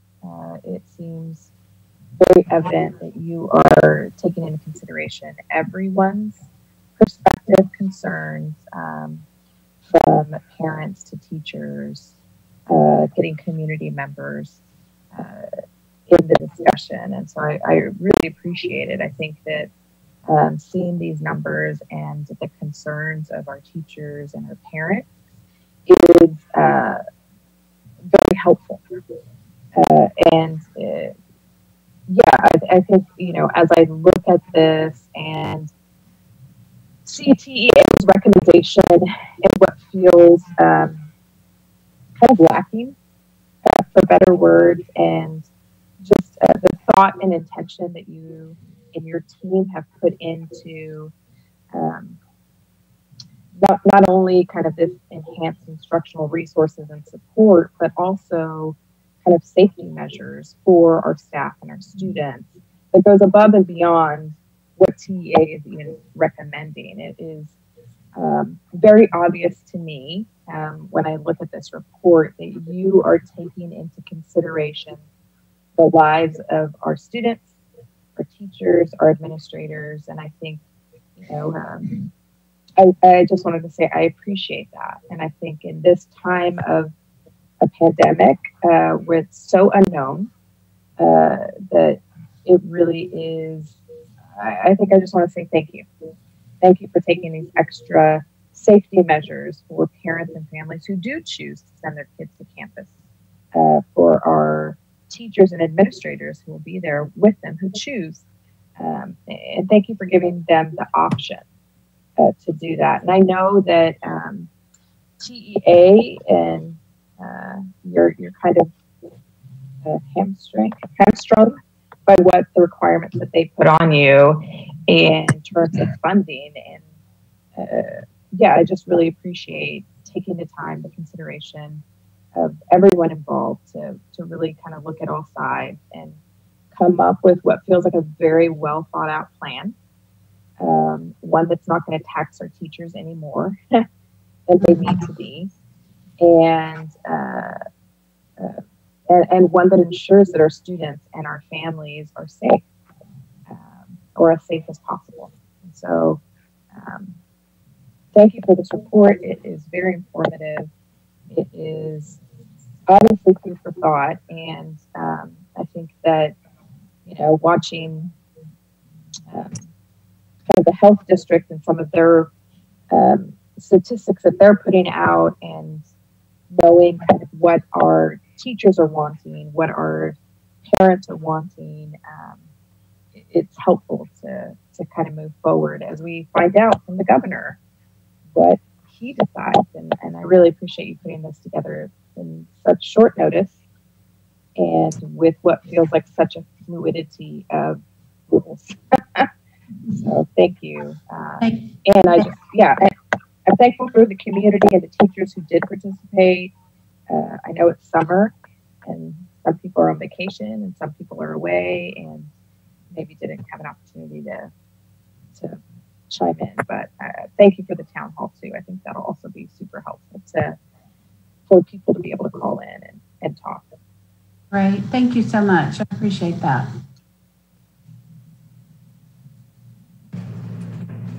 Dr. Kincaid. Yes, Mr. Meaning. Okay, I have another concern. And also it's one of the comments that Mr. Watcher read. Are we completely staffed to do online and in-person teaching?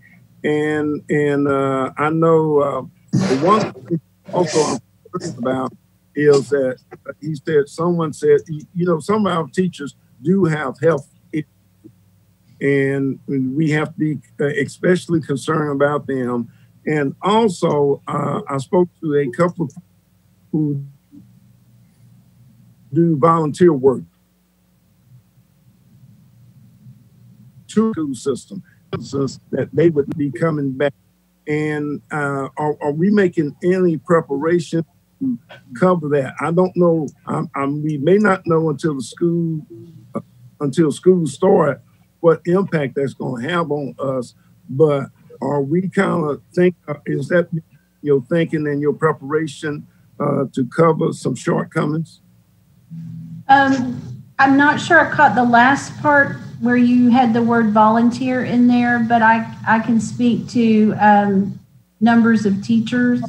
Again, that's going to be dependent on what our families select in terms of in-person and remote. So we have enough teachers, but assigning them to remote or in-person is going to be dependent on where our students, what their preferences are. And I'm sorry, you cut out a little bit on the last part there for me. Okay, the other concern I have is tutor who's tutoring after school like that. The majority of those people have been senior citizens, and I have heard some of them will not come back in until there's a cure or vaccine for COVID-19. Yeah, that makes a lot of sense. We haven't gotten that far in terms of tutors yet. I know that we're going to want to have tutoring because we're always going to want to help our students who are not where they're supposed to be academically, who've fallen behind. But we will have to get people who are able and willing to do that. And I don't know what that looks like yet, but thank you for bringing that point up. Yeah. Susan, can you legally discriminate based on age and health when it comes to assignments for teachers and how that works out? Legally discriminate in terms of where we assign them? Age and health. Discriminate based on age and health. Well, you can't. Yeah. Go ahead. No, that was just sort of my question. Traditionally, I think you cannot do that. And of course not. I don't know if there's any exception for this situation. Yeah, I think the exception is based on the health need, right? And so we'll have to work with each employee individually to see what their health needs are. And beyond that, we certainly won't discriminate against anyone for their age. I think, well, I guess I was thinking about the other, if you were attempting to send the younger folks in to do some of the more difficult, or I guess in this term, dangerous assignments, and protecting our folks with more fragile conditions. Yeah, no, can we do that? Well, I think you do it by talking to staff and seeing who can do what based on their individual needs. So I think, you know, there are young people who have health needs too. Right. So I don't think it's all based on age. Okay. Right. Well, I thank you for your feedback this evening. I will be back next week with any new additional information that we have, and then we'll have some items for you to approve for us going forward. And then I'll just remind you that it's fluid, and it will be fluid even after we start school. And it's going to be a year of adapting and adjusting to the situation that we find ourselves in with this pandemic. So nothing is set in stone, and it's been that way since it started, and it will continue. Thank you. And I don't intend to cut anybody off. If anybody else has a question or comment. Angela, I did have one more, and it was sort of touched on briefly, and I know we don't know the answer to this yet, but I do know that there has been some discussion, and no guidance, but discussion about individual health districts being able to tell schools that you can't open yet because it's not safe in our community, or kind of however that actually works. And I don't know if you have had a chance to discuss that as a task force or just maybe more individually administration wise, but I just wanted some of your insight on that piece of the scheduling puzzle. Mm-hmm. So we've had some conversation around the health authority being able to make some decisions for closures, and that's the new thing this week. That's happened in Travis County, and that just happened this evening in the DFW airport. And so that's a new development, and we haven't had much time to work through that locally. Anyone want to add to that conversation? Well, I think what we learned in conversation with the county and city today is that they are also looking for additional guidance from TEA and the governor, and they haven't received any. So although there were comments made yesterday about the involvement or the role of a health authority, and then how that interacts with decisions that we have to make, as it stands, nothing's really changed. The media report is just that. And it's maybe the call that was announced today is going to address that. Well, the call that's scheduled for tomorrow. There's some thinking that maybe that will be a subject of the phone call then. But based on what we know now, without additional guidance from TEA or the governor, we are really where we were July 7th, which is the last time TEA published guidance. Is that the right date, Kyle? July 7th? Mm-hmm. Yeah. I'd add to those comments and just say that the local health district is planning to begin regular meetings with school districts, and that those begin at the end of next week, I believe. And so there'll be some opportunity to collaborate a little bit more there. Yeah, and just one more comment about that is our city and our county have been so gracious and willing to give their time to us, to hear us, and just kind of talk through and around what, unfortunately, we don't really have a lot of answers for right now. We are all being driven by information from TEA and the governor, and not enough of it. But it is really encouraging to know that they are listening to us. They are very engaged and also as concerned as we are about our students and staff. So it was encouraging today to for them to offer even more conversation between the health authority and school districts as we move forward. Well, thank you very much. More guidance on that tomorrow, but so far nothing. Mm-hmm. Thank you, Bob.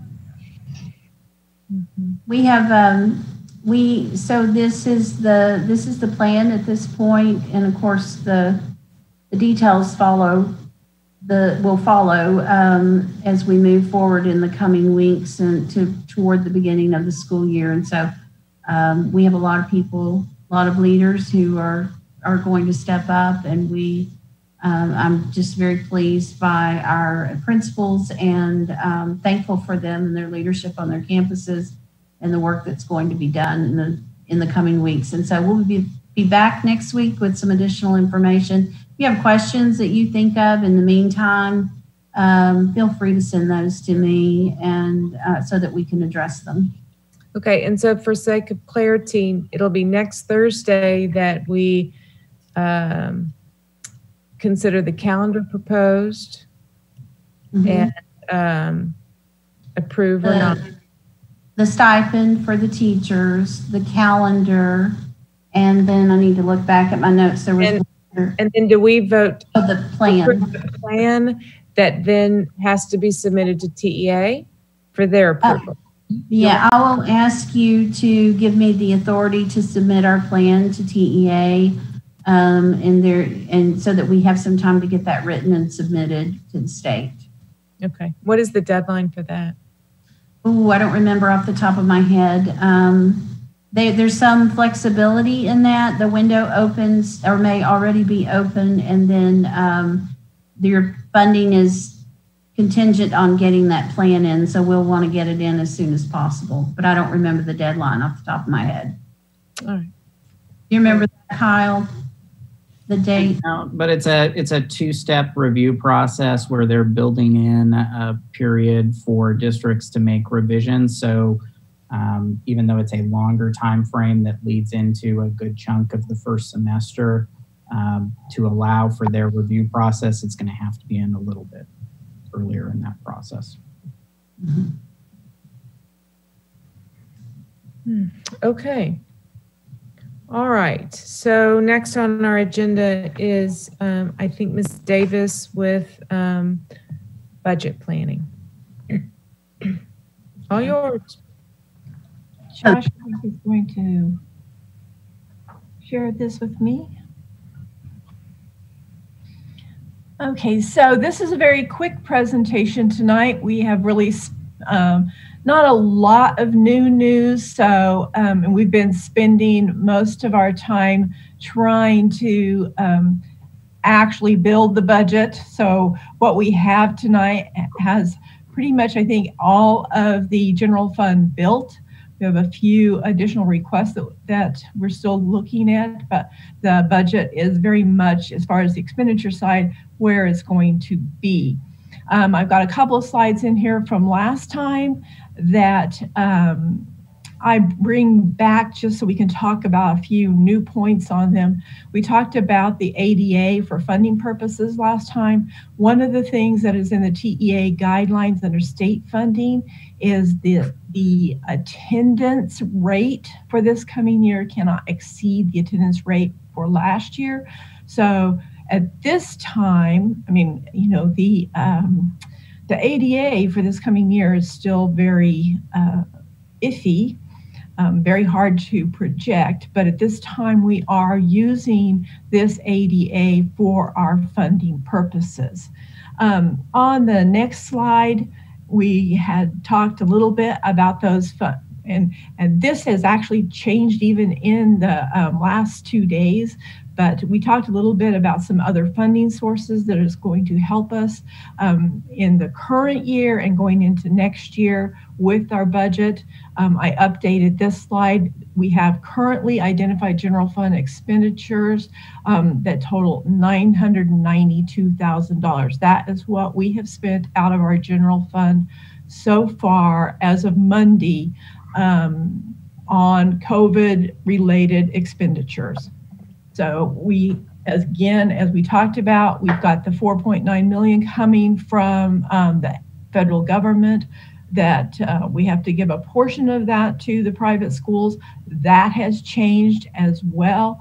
Originally, we thought we were going to have to give 5% to the private nonprofit schools because we were going to have to give funding to all students in the private nonprofit schools.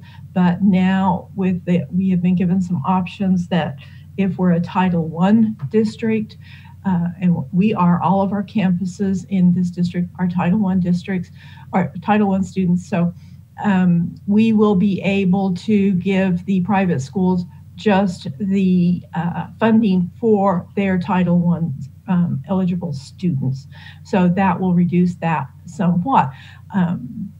We thought, some thought that might be good news, but I think that just means that helps the state a little bit more to plug their hole, because I think they will then just take that much more from us and reducing our state foundation school program money. Going on to the next slide, I'm going to just do this one very quickly because this has changed. As I said, we had identified 2.9 million in expenditures that we've already made for technology that we are going to use the 4.7 million for. However, we have heard, as Dr. Kincannon mentioned earlier, we've got some news from TEA that they may fund up to 50% of technology expenditures. So we may be looking for some different expenditures for our ESSER funds. The grant is due on August 24th. So between now and then, we're going to identify some expenditures that we will be able to charge to that grant. On next week's agenda, you will see an item that gives you notification of our intent to apply for the funds. That is a requirement under the grant. Okay, if you'll go on, Josh.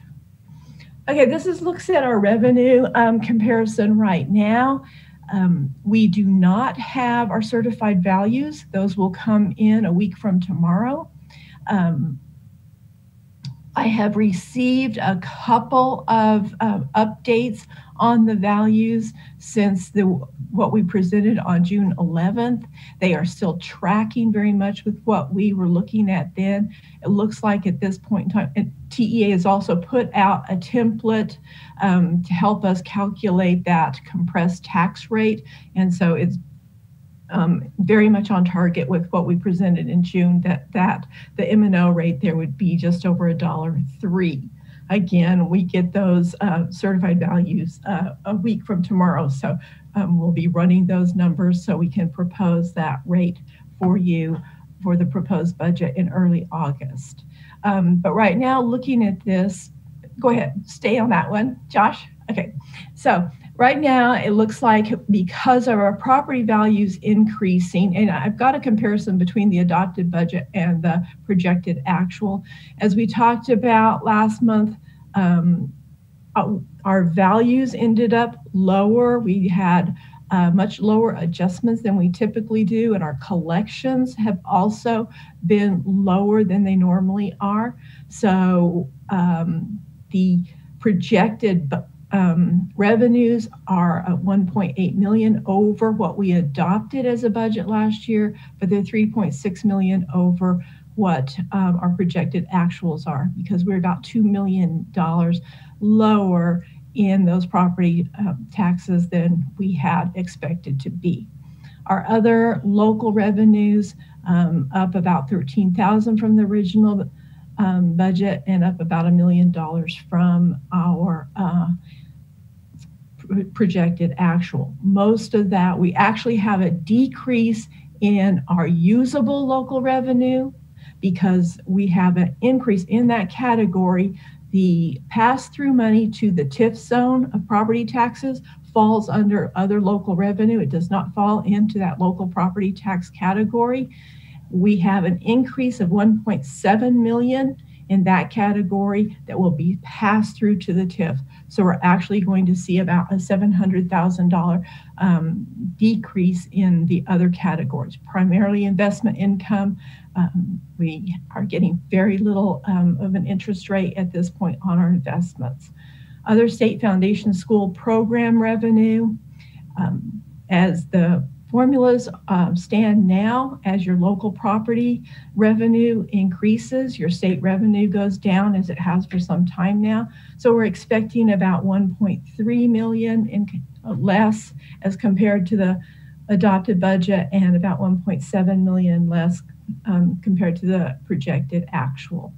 TRS on behalf, another pass-through category, so we don't really get to see the benefit of this revenue because it's just a book entry as we pay TRS, as the state pays TRS on our behalf, that is increasing.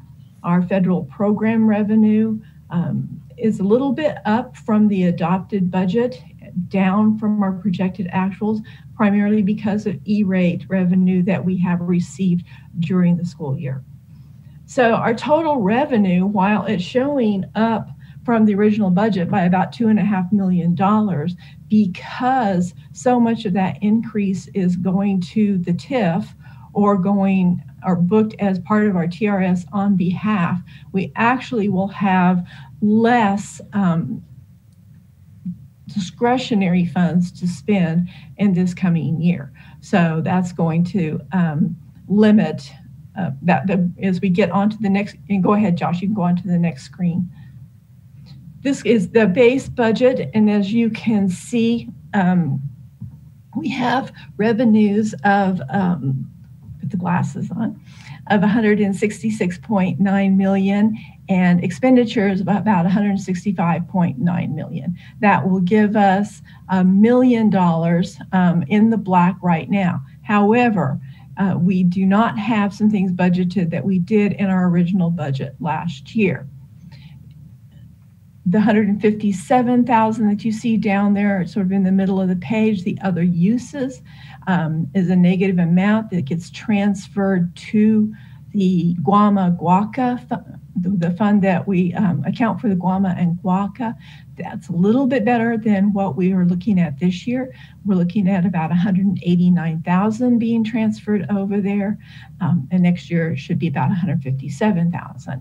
As you can see, if you look across in 2018-19, we were transferring $628,000 over to that fund, and now we're down below 200,000. So the attendance and participation in those two programs has increased, and so that transfer that we're making is much less than it's been in the past. With that transfer, we will be in the black about 889,000. Our fund balance at the beginning of the year is projected to be about 45.9 million, or at the end of this year, going into next year. And so we would end up with about 46.8 million if we don't do any other projects there. Included in this budget, and Josh, go on to the next slide. Okay, so looking at those in a little bit different way on our expenditure budget, our base operating budget that we started with this year was 159.1 million.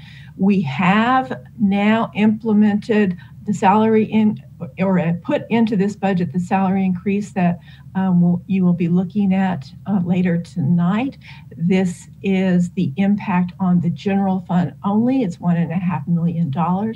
The tax increment fund increase, as I said, is $1.7 million because it's showing up in the revenue as well as in the expenditures.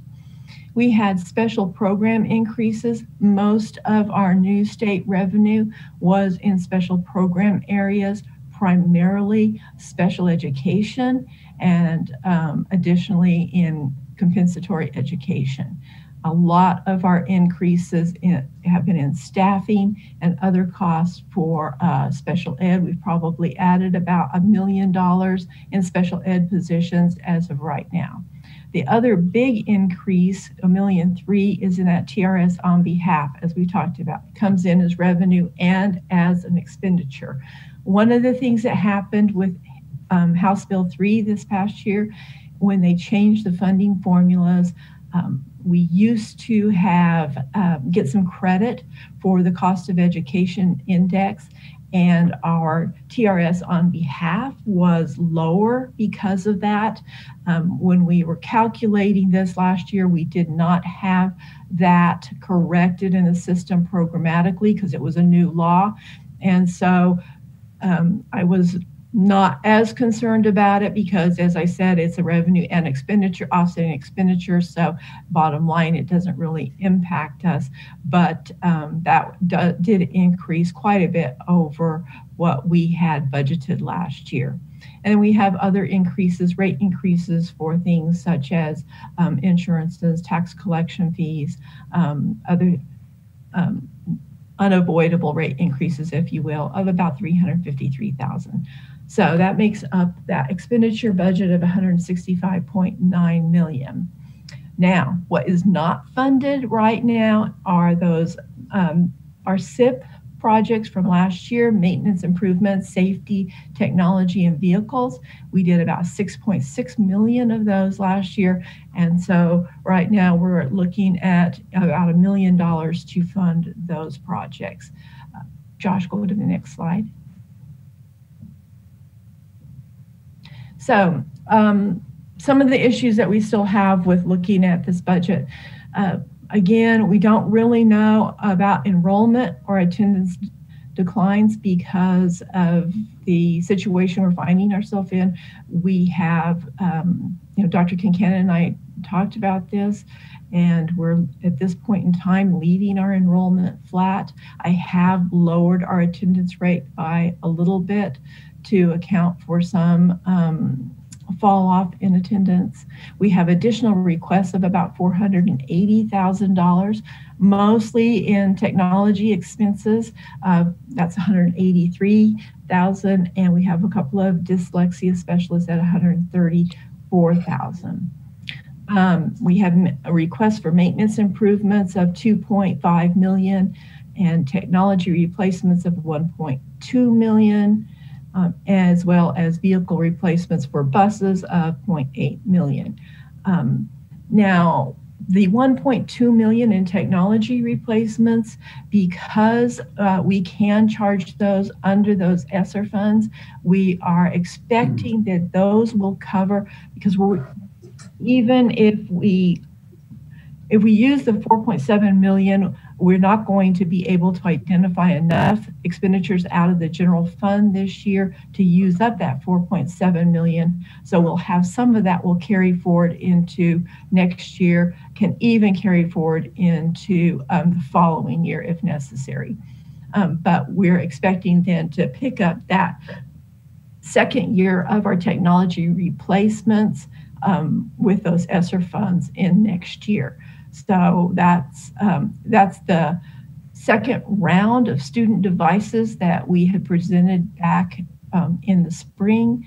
And then it also includes some additional costs for some items that we think will not come in until next year, as well as the replacement of some technology that was lost in the distribution from this past while the campuses were closed.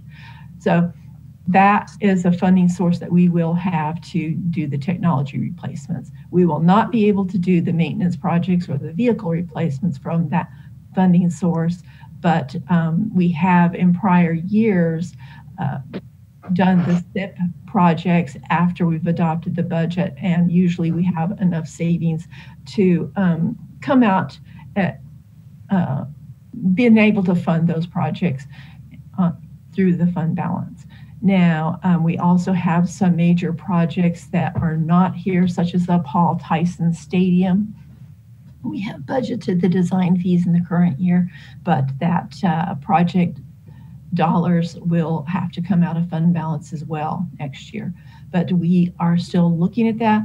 Again, we will have our property values a week from tomorrow, and we'll recalculate those, what that tax rate will be.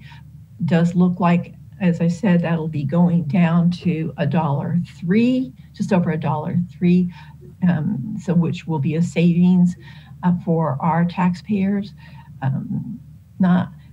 I guess it's not really a savings since our values go up, but at least we don't have a higher tax rate on top of it. We will also be looking in the proposed budget at the debt service rate, and we have finished next month on debt service. We will pay off our 2006 bonds, our Series 2010, and our Series 2008. So we will be down to just 2 series left of our bonds. And as we talked about in our financial statements, earlier this year, we paid off our revenue bonds on the stadium. So we're positioning ourselves really well in debt service.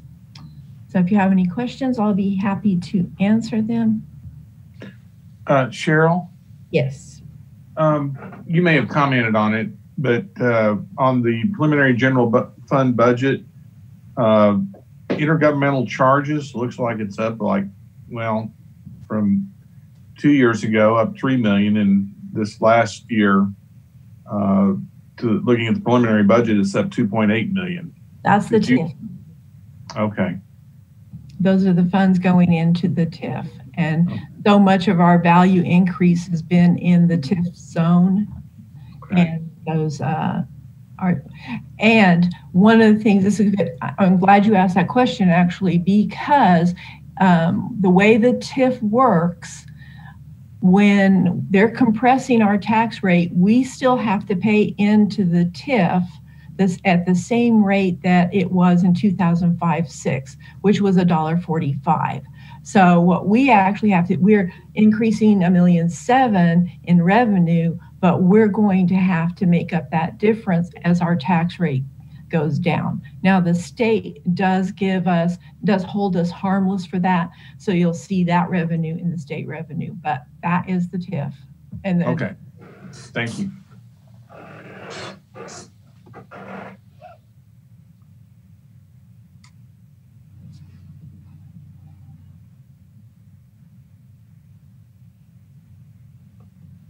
Okay. Okay, that's all I have. Thank you. Okay. Thank you. I was hoping we could make it all the way to the closed session without a break. I'm willing to, if y'all want to try, or take a 5-minute break.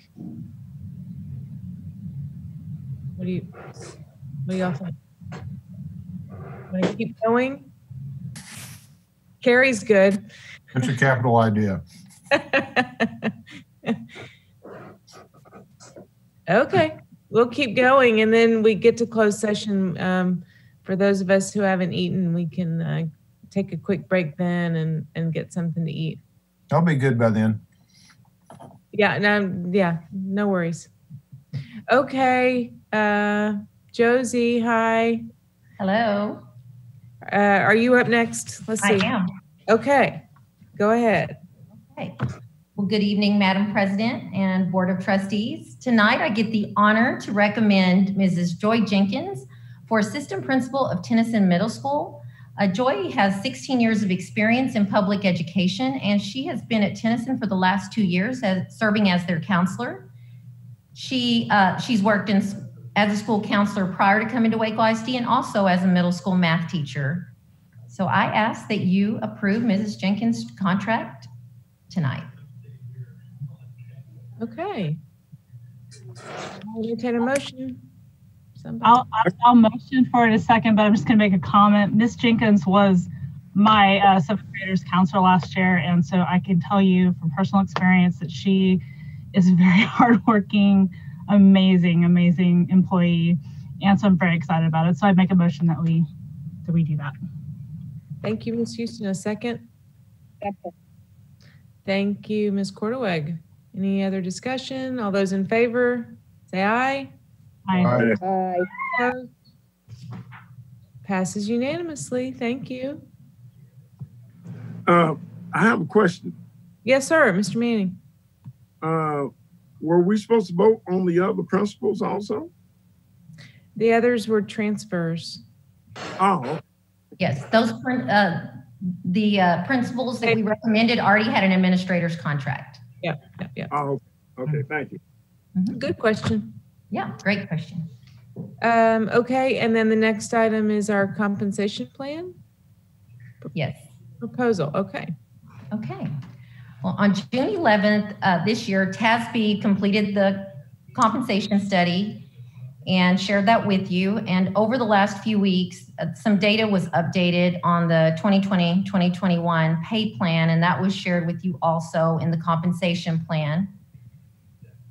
And the compensation plan that was provided to you included an average increase of 1% above the midpoint of the midpoint for all employees, which this gave teachers an average increase of $550. So new teachers will now start upon approval. New teachers will start at $49,100. We were already well positioned here in Waco ISD. However, as compared to our market districts, but the increase will allow us to remain competitive. So moving to our stipends in the compensation plan, you also had some stipends. We're recommending the same amount for all stipends except one change. We were recommending that the special ed inclusion resource teachers be moved from $1,000 to $1,500. And again, that's to keep us competitive in the market. That was the only recommendation that TASB made where we weren't quite as competitive with our market districts. And again, that increase is included in the stipend schedule that was provided to you. We also included the pay schedules and other recommendations, such as reclassifying titles and pay grade changes. In the packet, you'll also find the substitute schedules, and there were no changes made to the substitute schedules, along with the health plan comparisons, healthcare costs by plan, and a list of all the benefits that are offered by Waco ISD. So tonight, the estimated total cost of the pay plans that I present to you is estimated at about $2 million, and that includes the benefits. And these costs will be included in the proposed 2020-21 budget. And so tonight, I recommend that you approve the salary increases and pay schedules as presented to you in the compensation plan. I guess, do you have any questions at this time?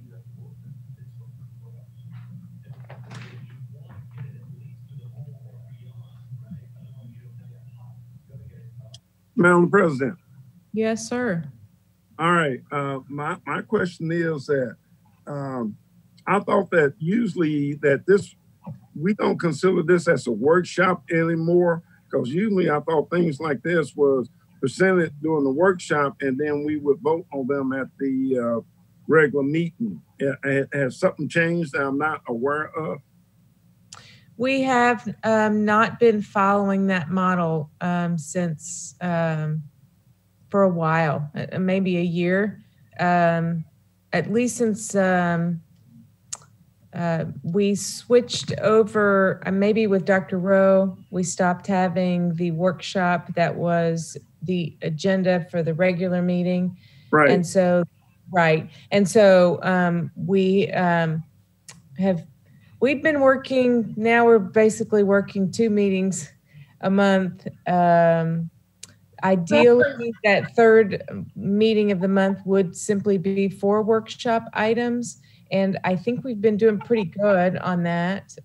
You'll think, we think the last few months about our architects and the plans and things being presented. So I don't know, there might be some timing to these items tonight, Dr. My question is that at least when we had the workshop, that at least we had another week to contemplate what we're doing. But right now, everything is thrown at us at one time, and we have to make a decision right tonight. And yes. Well, I'm sorry you feel rushed. I think usually we have not been having this many action items on our third meeting of the month. You are correct in that. And this month is different in that respect. And I don't really know what the well, actually, I would just say that we presented the salary models with TASB on, I think that was June 11th. Yes, June 11th. I felt like that was a workshop presentation for the board to see what was being considered in those different scenarios. So the recommendation tonight is the 1% model. The time, yeah, go ahead. Well, that's fine. Yeah, but I still believe that we should have the opportunity. The administration present their information, and we still have the time to look over it for the next week and vote on it. I mean, like I said, you make the recommendations. Now we finally finalize the recommendations, and you give them to us tonight, and you want us to vote on them tonight. I don't want this to be a habit. I think, like I said, we got so many things going on that we should still have the opportunity to at least have a week to look over this. And I mean, more than likely it's going to pass anyway. But I still don't like being rushed. I think we've been rushed in some situations. Okay. Well, I just want to speak to that and be clear that, of course, then the notice we've had it for 3 days, and that no concerns had been expressed before right now. But secondly, if you feel like you don't have enough information to make a decision tonight and you want to move to table it until next week, you're certainly free to do so. But we have not been repeating our agendas twice in a month as we had been in the past. We have been having true workshops on the third Thursday of the month, and then having our regular board meeting on the 4th. But all that being said, I do not want anyone to feel like they haven't had enough time or need more information. And anyone is certainly free to make a motion that we table it until next week, or to ask questions. And then if there's enough concern or questions, we can pull it for consideration next week. So that's certainly everyone's prerogative. Madam President? Yes, sir. I'm comfortable with the presentation. I think we've seen this. It's not new information. And I think we are constantly trying to get our schedules out as we go through recruiting season and what have you, to make sure that from a recruitment standpoint, we've got schedules out there that we can communicate. So I'm going to make a motion that we accept the compensation plan as presented. All right, thank you, Mr. Sykes. Anyone wish to second the motion?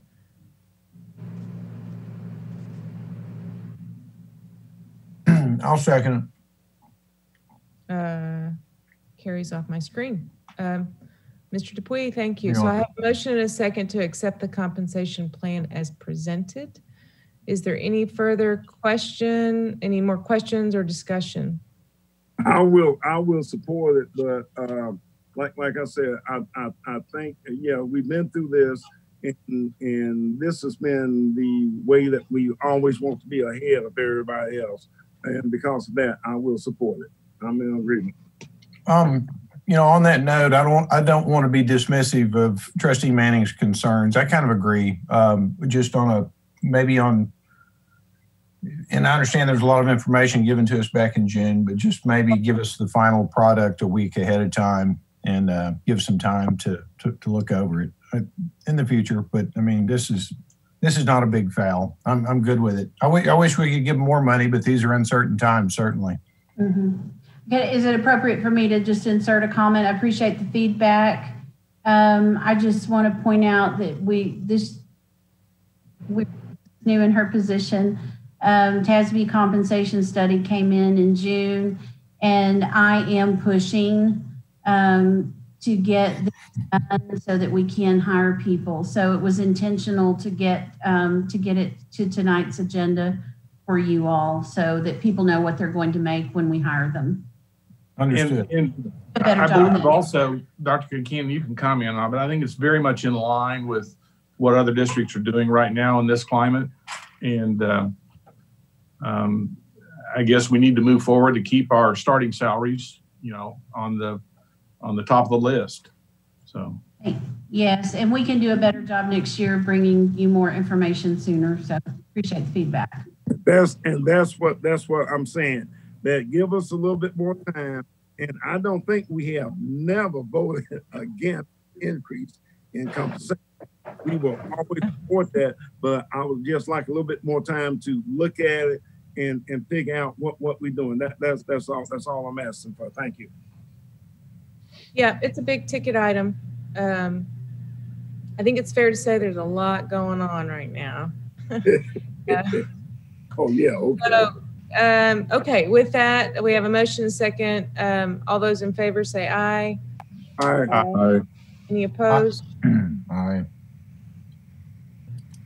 I don't think that was an opposition. I think it passes unanimously. Thank you. Thank you, Josie. Next on our agenda is consideration of the superintendent's salary. Let's see, let me make sure I've got this. Consider, discuss, and take appropriate action regarding the superintendent's salary. I would like to propose that the superintendent's salary be raised at the same 1% that we just approved for teachers. I'm a bit I'm marveling a bit at the volume of work that has been done just around COVID, and I think a raise that's commensurate with our staff and teachers is certainly in order. So that's my motion, that we raise Dr. Kincannon's salary 1%, which is what we just approved for our professional staff.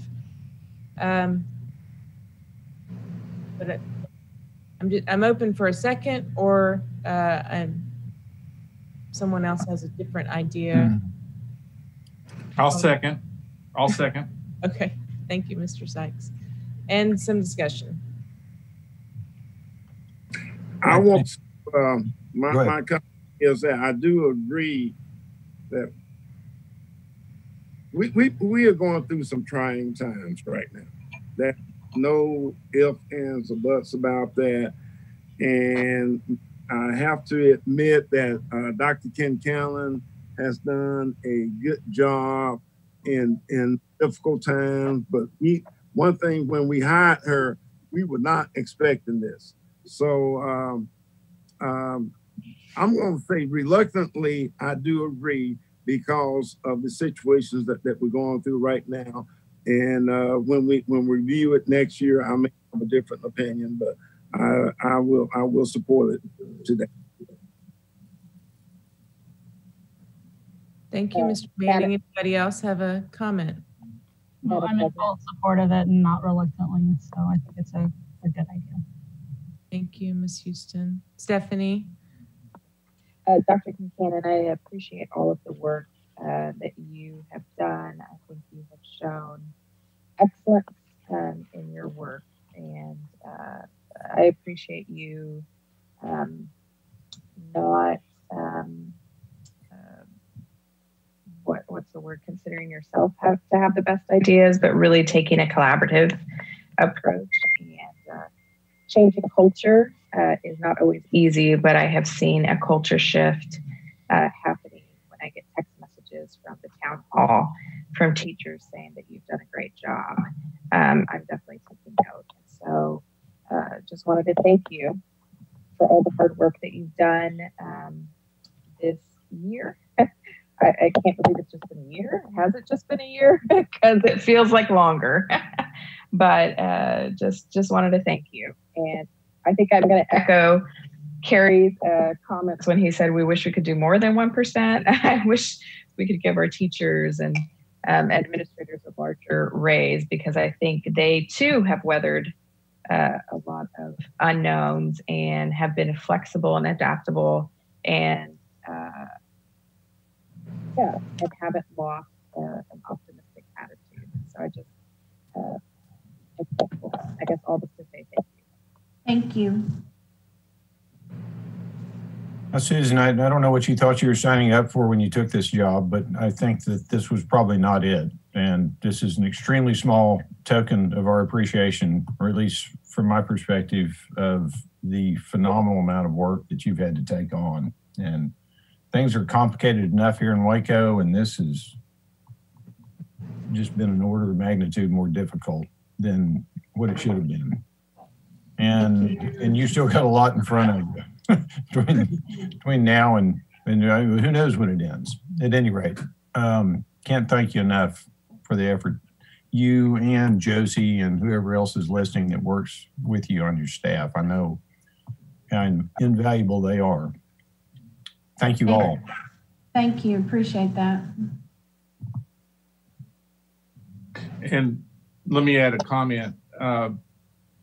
Just appreciate the level of I'll say thorough and comprehensive research that you do with your staff, in conjunction with your staff, to do as much as you can to get everybody on board with the complex issues that we're dealing with right now.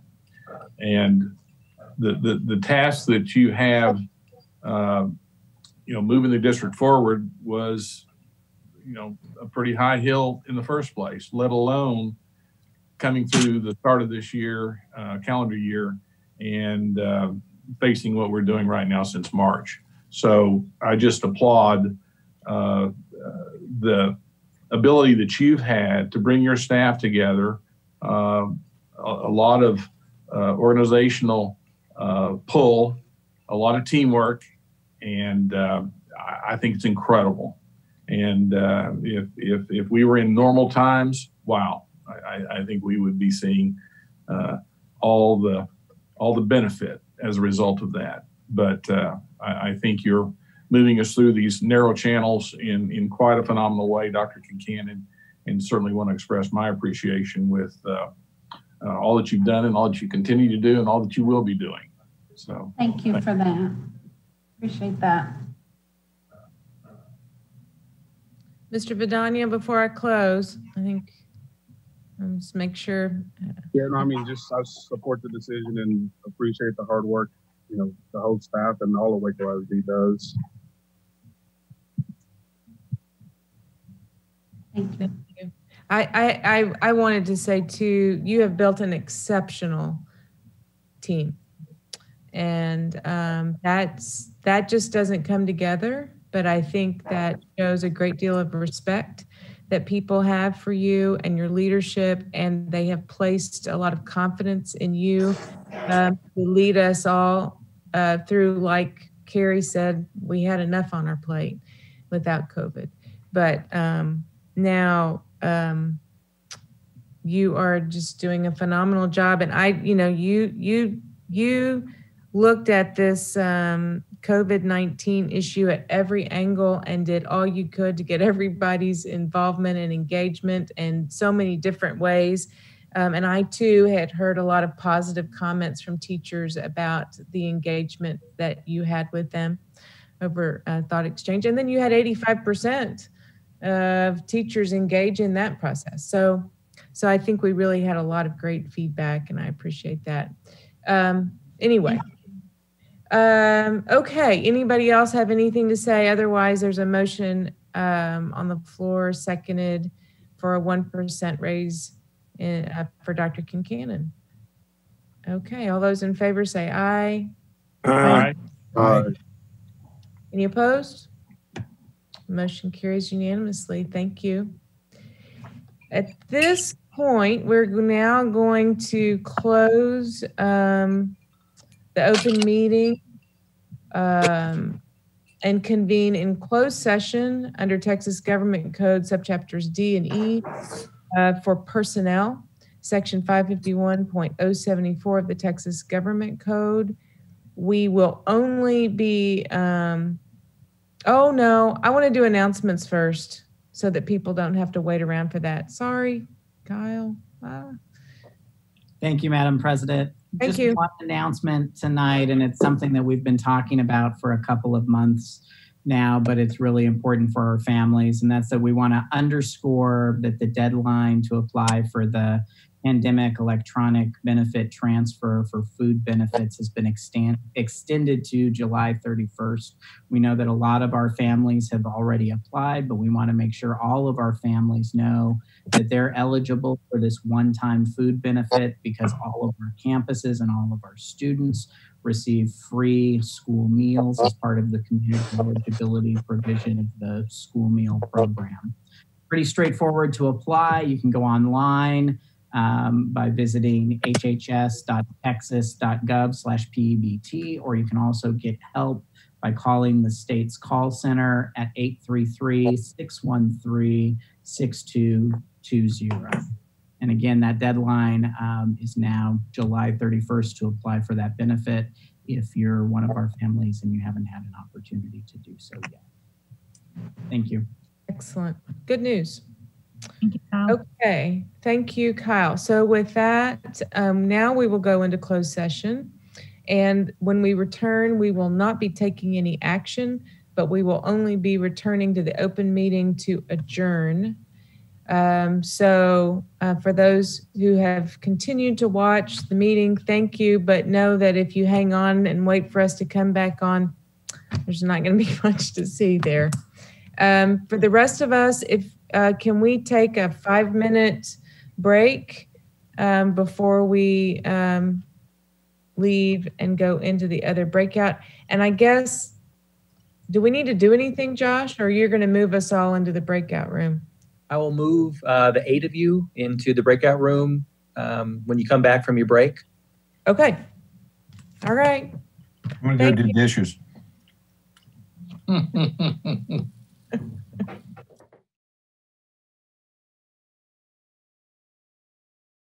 With that, we're adjourned. Thank you, guys. You're awesome. Great meeting.